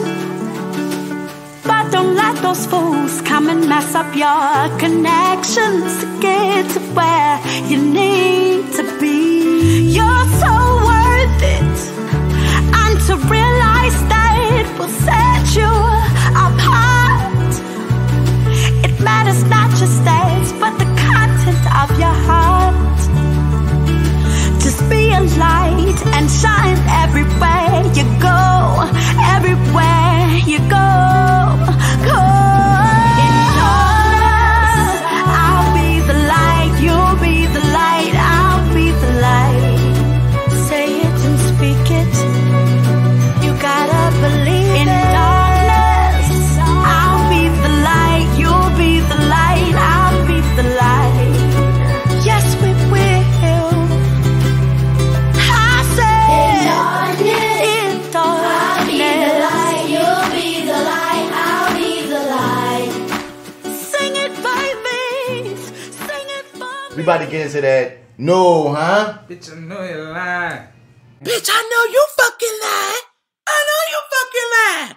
Bitch, I know you fucking lying. I know you fucking lying. I know you fucking lying. So apparently, in all the shit that's going on, we're not even giving a fuck that they released the UFO pictures. Yeah, what's up with that? I was like, Never really got what's a going good on? look at it. Alright, so it's just a white dot. Now, for one thing, I want to say this, dog. UFO stands for what? Unidentified Right. flying object. Yeah, it don't mean it's like an alien. Right. It's just unidentified. We Exactly. don't know exactly what it is. Right. So if the government wanted to just play with words, just to Yeah, play we thought with something we people, couldn't identify. yo, they can just throw this out here. Now, when they talk about the puppeteers with the strings and who's That was running some shit, puppeteers move. yeah, right? that was some shit out the blue. Send the UFO. That's what it felt like, though, G. It felt like send the UFO news. Yeah. Let's fuck with him some more. Yeah. The murder hornets wasn't enough. It's not even called, it's murder. I keep saying murder hornets. As a friend of mine said, that's what we gonna start calling the hornets. I was like, all right, yeah, we are the murder hornets now. Shouts out to basketball in New cool, Orleans. yeah. But they're not murder hornets. They're what, murder bees. But whatever. If the murder bees didn't make enough of a blip, motherfucker, we gonna send out the Here you UFOs. go. Here's this maybe alien. But the Pentagon has officially released 3 short videos showing unidentified aerial phenomena that had previously been released by a private company. The videos show what appears to be an unidentified flying objects rapidly moving while recorded by infrared cameras. 2 of the videos contain service members reacting in awe at how quickly the objects are moving. One boy speculates that it could be a drone. Well, maybe. Motherfucking maybe, nigga. Maybe. Come on. Could be. The Navy previously acknowledged the veracity of the videos in September of last year, but now they're viral. They're officially releasing them now in order to clear up any misconceptions of the public on whether or not the footage that has been circulating was real, or whether or not there's more to the videos. After a thorough review, the department has determined that the authorized release of these unclassified videos does not reveal any sensitive capabilities or systems. In other words, we ain't getting ratted on in any kind of way, so, you know, y'all can speculate however you want to speculate. It's just funny, B. Like, so much, like you keep saying, so much is going on right now that was a blip. Like, 10 years ago, that would have been a big deal. That was a blip. But now it's like, really? Y'all gonna throw out aliens now? Come on, dog. We don't care. Dog. We don't give a fuck. DMX wants to battle JayZ in one of those versus battles. Man, listen, JayZ, I'm like DMX. DMX, cool, you need to stop battling yourself and, like, you know, win over that battle. I mean, he's been doing good lately, but it's like, I mean, maybe that'd be good for his spirit too, for him, even if he win or lose, just something to have fun with him and JayZ, because they are some people from that same era. One, JayZ ain't about to do these fucking versus battles. JayZ ain't about to do versus battles. 2, DMX, bro, like, what? You know how many hits JayZ got? Right. Even though DMX come on, DMX is a legend. But if y'all really go song for song, you can't play that fight, dog. And then JayZ was always more commercial than you. Yeah. Dog, DMX be cool, son. Yeah, be bro. cool, son. You know what people would watch? A Drake versus JayZ versus. Niggas will watch that shit because that's generation versus generation. It's like, all right, hit for hit, because you're a hit maker, Drake. So hit for hit. I don't even watch a Wayne versus Drake. There's a lot of people that would watch, but I watch a Wayne versus JayZ. DMX had Wayne versus Drake tour. It was cool. But I mean, like a versus battle though. Yeah, they was going like hit for Word. hit on stage. Yeah, Didn't know that. It was called Drake versus Lil Wayne. Miss me. That's pretty cool. I know they made money though. It was hype. It was hype. I know that. There's like footage out there. Cause did y'all see that comparison? It was like, okay, which one did more? JayZ, whose proteges did bigger? They put JayZ and it was Rihanna and Kanye. And then Wayne, it was Drake and Nicki. It was hard for me to decide. That's a hard one. I was like, damn, it's hard. That's a very hard one. I went with JayZ. Because I'm going with JayZ because Rihanna is such a fucking powerhouse. She eclipses Nicki. She eclipses Nicki, and then without Kanye, you would have no Drake. Drake's instant influences are like, you know, he often says it is Wayne, it's Kanye. But Nicki is so iconic in the rap game. She is, but that's why it's a hard decision. Like, I'm not shortchanging. Like, before Rihanna got big, Nicki got big. Rihanna on some crazy shit though. Like Rihanna. Like now Rihanna's big. Rihanna Rihanna was bigger before Nicki. What you talking about? I feel like Nicki became bigger at the time. Rihanna was big before Nicki. Yeah, when Nicki got that Rihanna feature, that was a big deal for Nicki. Yeah. That was a big deal. Like on like a world scale. Because JayZ found it. So when he found, like, she changed her style a couple of times, but when JayZ found her, she was always a #1 artist. I mean, like, it was when it comes to hits. She had a few downtime, but no, Rihanna's a powerhouse by herself. You say Kanye West, he's a billionaire now. We're supposed to talk about that, but we didn't. He's a fucking billionaire. $3 billion. He had to freaking tell Forbes. Like, nah, I'm not just a billionaire. I have $3 billion. $3 billion. 3.2 to be exact. You know nigga, what? So it's like JayZ kind of win that one for me between them two, even though Nicki and Drake. Drake by himself is his own problem. Yes. You know what I'm saying? But that was an interesting thing. I mean, what it should have been up there is Drake and Pusha T. For Kanye West people and shit like that. Drake and what? Like, for good music, like, this should have been like, all right, Drake and Kanye West for our squads. And put Drake, who people he put on, which I don't think Drake don't put on nobody on. Drake, The Weeknd.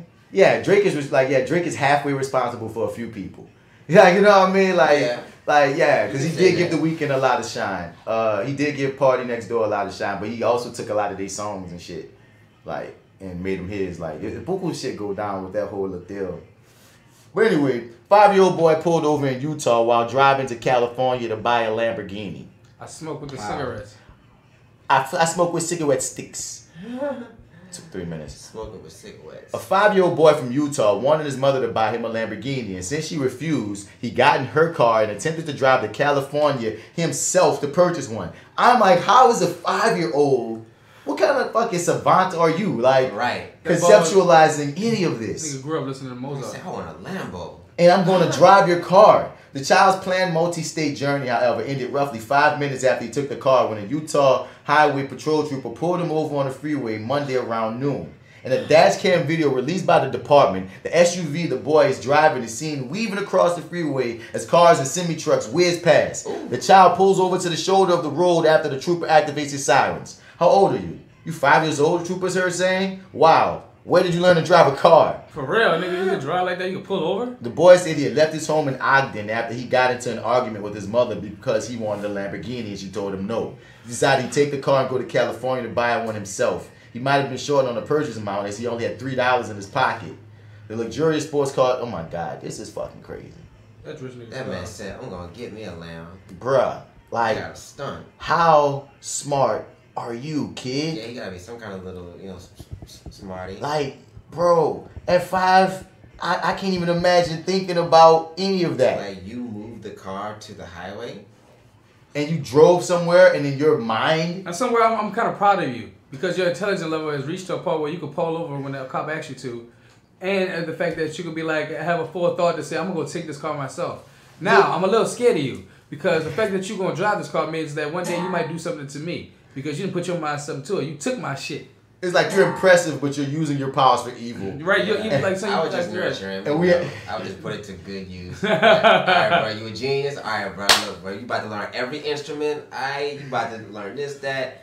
You know, just make him a powerhouse. My dog said the exact perfect word. Nurture. I'm going to nurture this motherfucker. Nurture this. Yes, I can nurture get with this that. talent.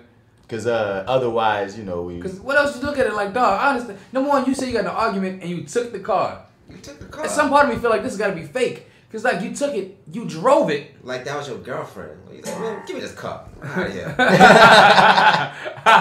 can buy me a lamb. I only got $3, fuck it. They're going to take this 3. They're going to take this 3, and that's going to be it. Thanks, my dude. Thanks, Key. Appreciate you. And last up in the dose, in a NOOO, huh? This white rapper gets his shit rocked after saying nigga during a rap battle. Yeah, he's stupid. This nigga trying to be hard like that. Just he stuck his toe in the water. I just wanted to play the video because I didn't see the video and I thought it'd just be funny to watch. It is funny. And the nigga he didn't drop him, but he rocked him. Oh, you saw it already? Yeah, I've been seeing this shit. Oh shit, I never saw it. Now they're not playing the video, so I might have to go to YouTube. I don't watch murder videos, but I'll watch knockout videos. I'll watch. I don't mind watching niggas get beat up. Especially as long as it's justified. Right out my mouth. Yeah. Especially for a just cause. I say, like, when I watch niggas jump a nigga that, like, beat up somebody's sister or something, I'm like, oh, yeah, I don't mind this kind of jumping. This is kind of jumping I like. I don't like when nigga jumping because, like, some dumb shit. Yeah. Oh, yeah, my sister was saying the jumping, nigga. It's an old-fashioned ass whooping from the family. From the family. Boy, no murder. Ooh, all that looks so good. I'm hungry as fuck. Me too. Chicken chow ranch. I hate avocado. Hanging over your shoulder still. I can old school bump him. Right. Shoulder still, shoulder still. Box him up. You want the David Blaine in the Holyfield. Either way. Either way. What else? David Blaine, Holyfield. So I got magic in these hands. I ain't like these other battle rappers. They talk too much. Then I can't use the N-word in this battle. My nigga, I just call you. Yes.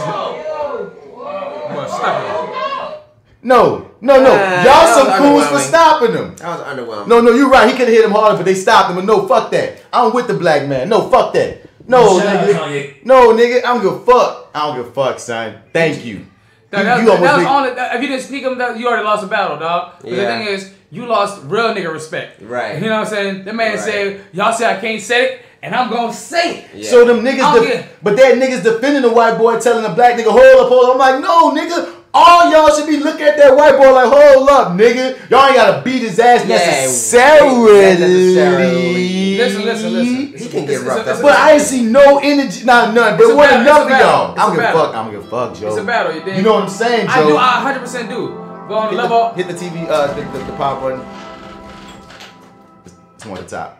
Yeah. Like I understand, but on a level of like you gotta like stop the fight because that shit can get violent and start shooting. No, so you gotta like break that shit up, and then after that, then it's like because we don't see what the rest of the video does. I want to know what happens after those 32 seconds where it stops. What did the rest of? Because I feel like your boy who was like looked like he was running this shit was about to be like, hold on, my nigga. We ain't about, you know. But so this is what I'll say instead. If there were any motherfuckers defending that white rapper, I got a problem with them.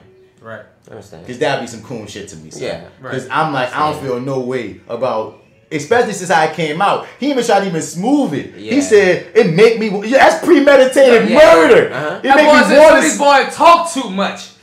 Told me I can't say the N-word. My nigga. Like, I was like, son, if you didn't get stuck right there, son, I don't give a fuck. Because the thing is like, he lucky that's all he got. They got the other battle rapper who came out talking about lucky the that's daughter. all he got. Right. He got let off lighter. That's all he got. If that is all he got, because I would have waited for that boy after the thing. I'd have showed how much a nigga I am with that ski mask on. He didn't get his dome rocked.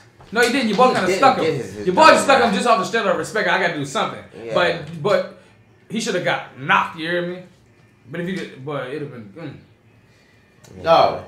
He should have got motherfucking knocked, G. He tried. Like, I don't give a fuck who you is in the rap game, dog. If you white, you try to pull that card. I feel like that should always be the outcome every time. Your dome should get rocked in some kind of capacity, bro. Yeah, something that has to be punishment. Just don't be doing that. If I'm ever in a battle, dog, and a white rapper come to me and be like, "They saying I can't say the N-word, nigga, please."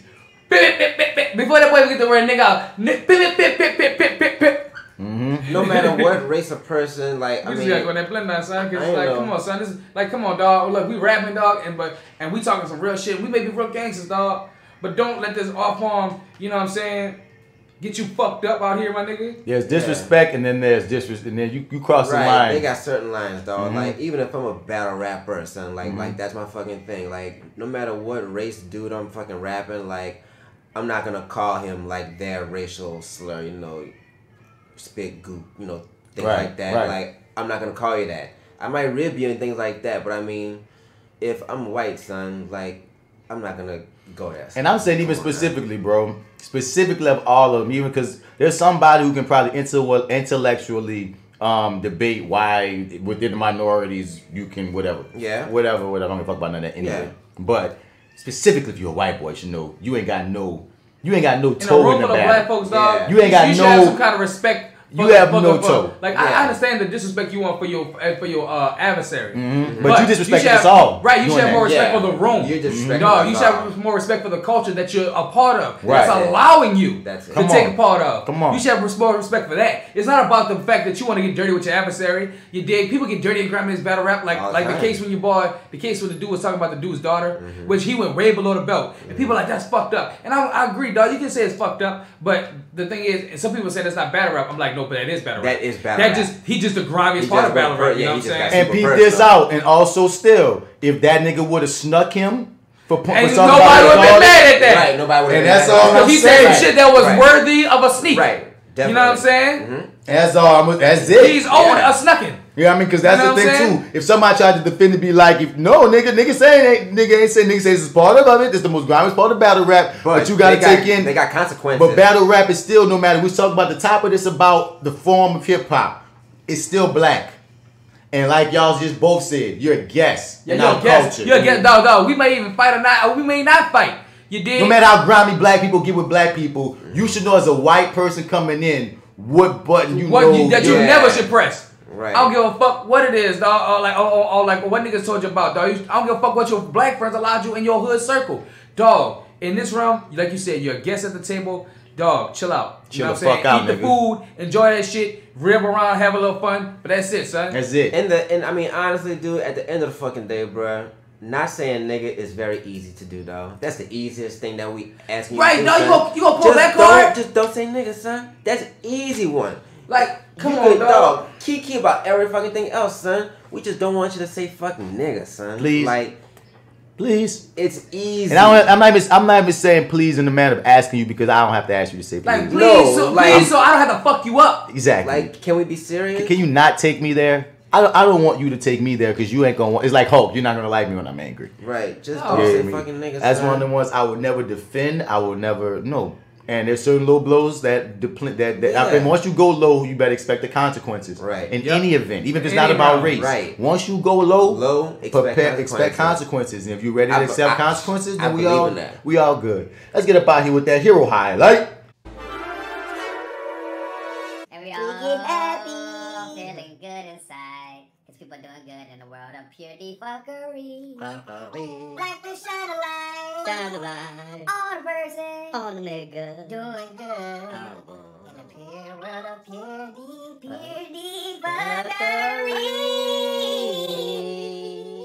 fuckery. Fuckery. Who's shining on? All right. I don't know, but shine on them fast, because I'm fucking hungry. All right, we about to start off with Beyonce. One New Orleans organization will receive part of $6 million in coronavirus aid from Beyonce. Thank you, Beyonce. Thank you, Beyonce. Yep. God, Beyonce has done it again. Name Me of New Orleans is one of the groups. She's focusing her relief efforts on organizations that are helping communities of color that have been hit hard by the pandemic. And yeah, man, B trying to specifically fuck with New Orleans right now. I love it. Thank you. Even though she's already given to other spots as well. So, you know, big ups to Beyonce. I appreciate you, Queen. Next up, Eminem.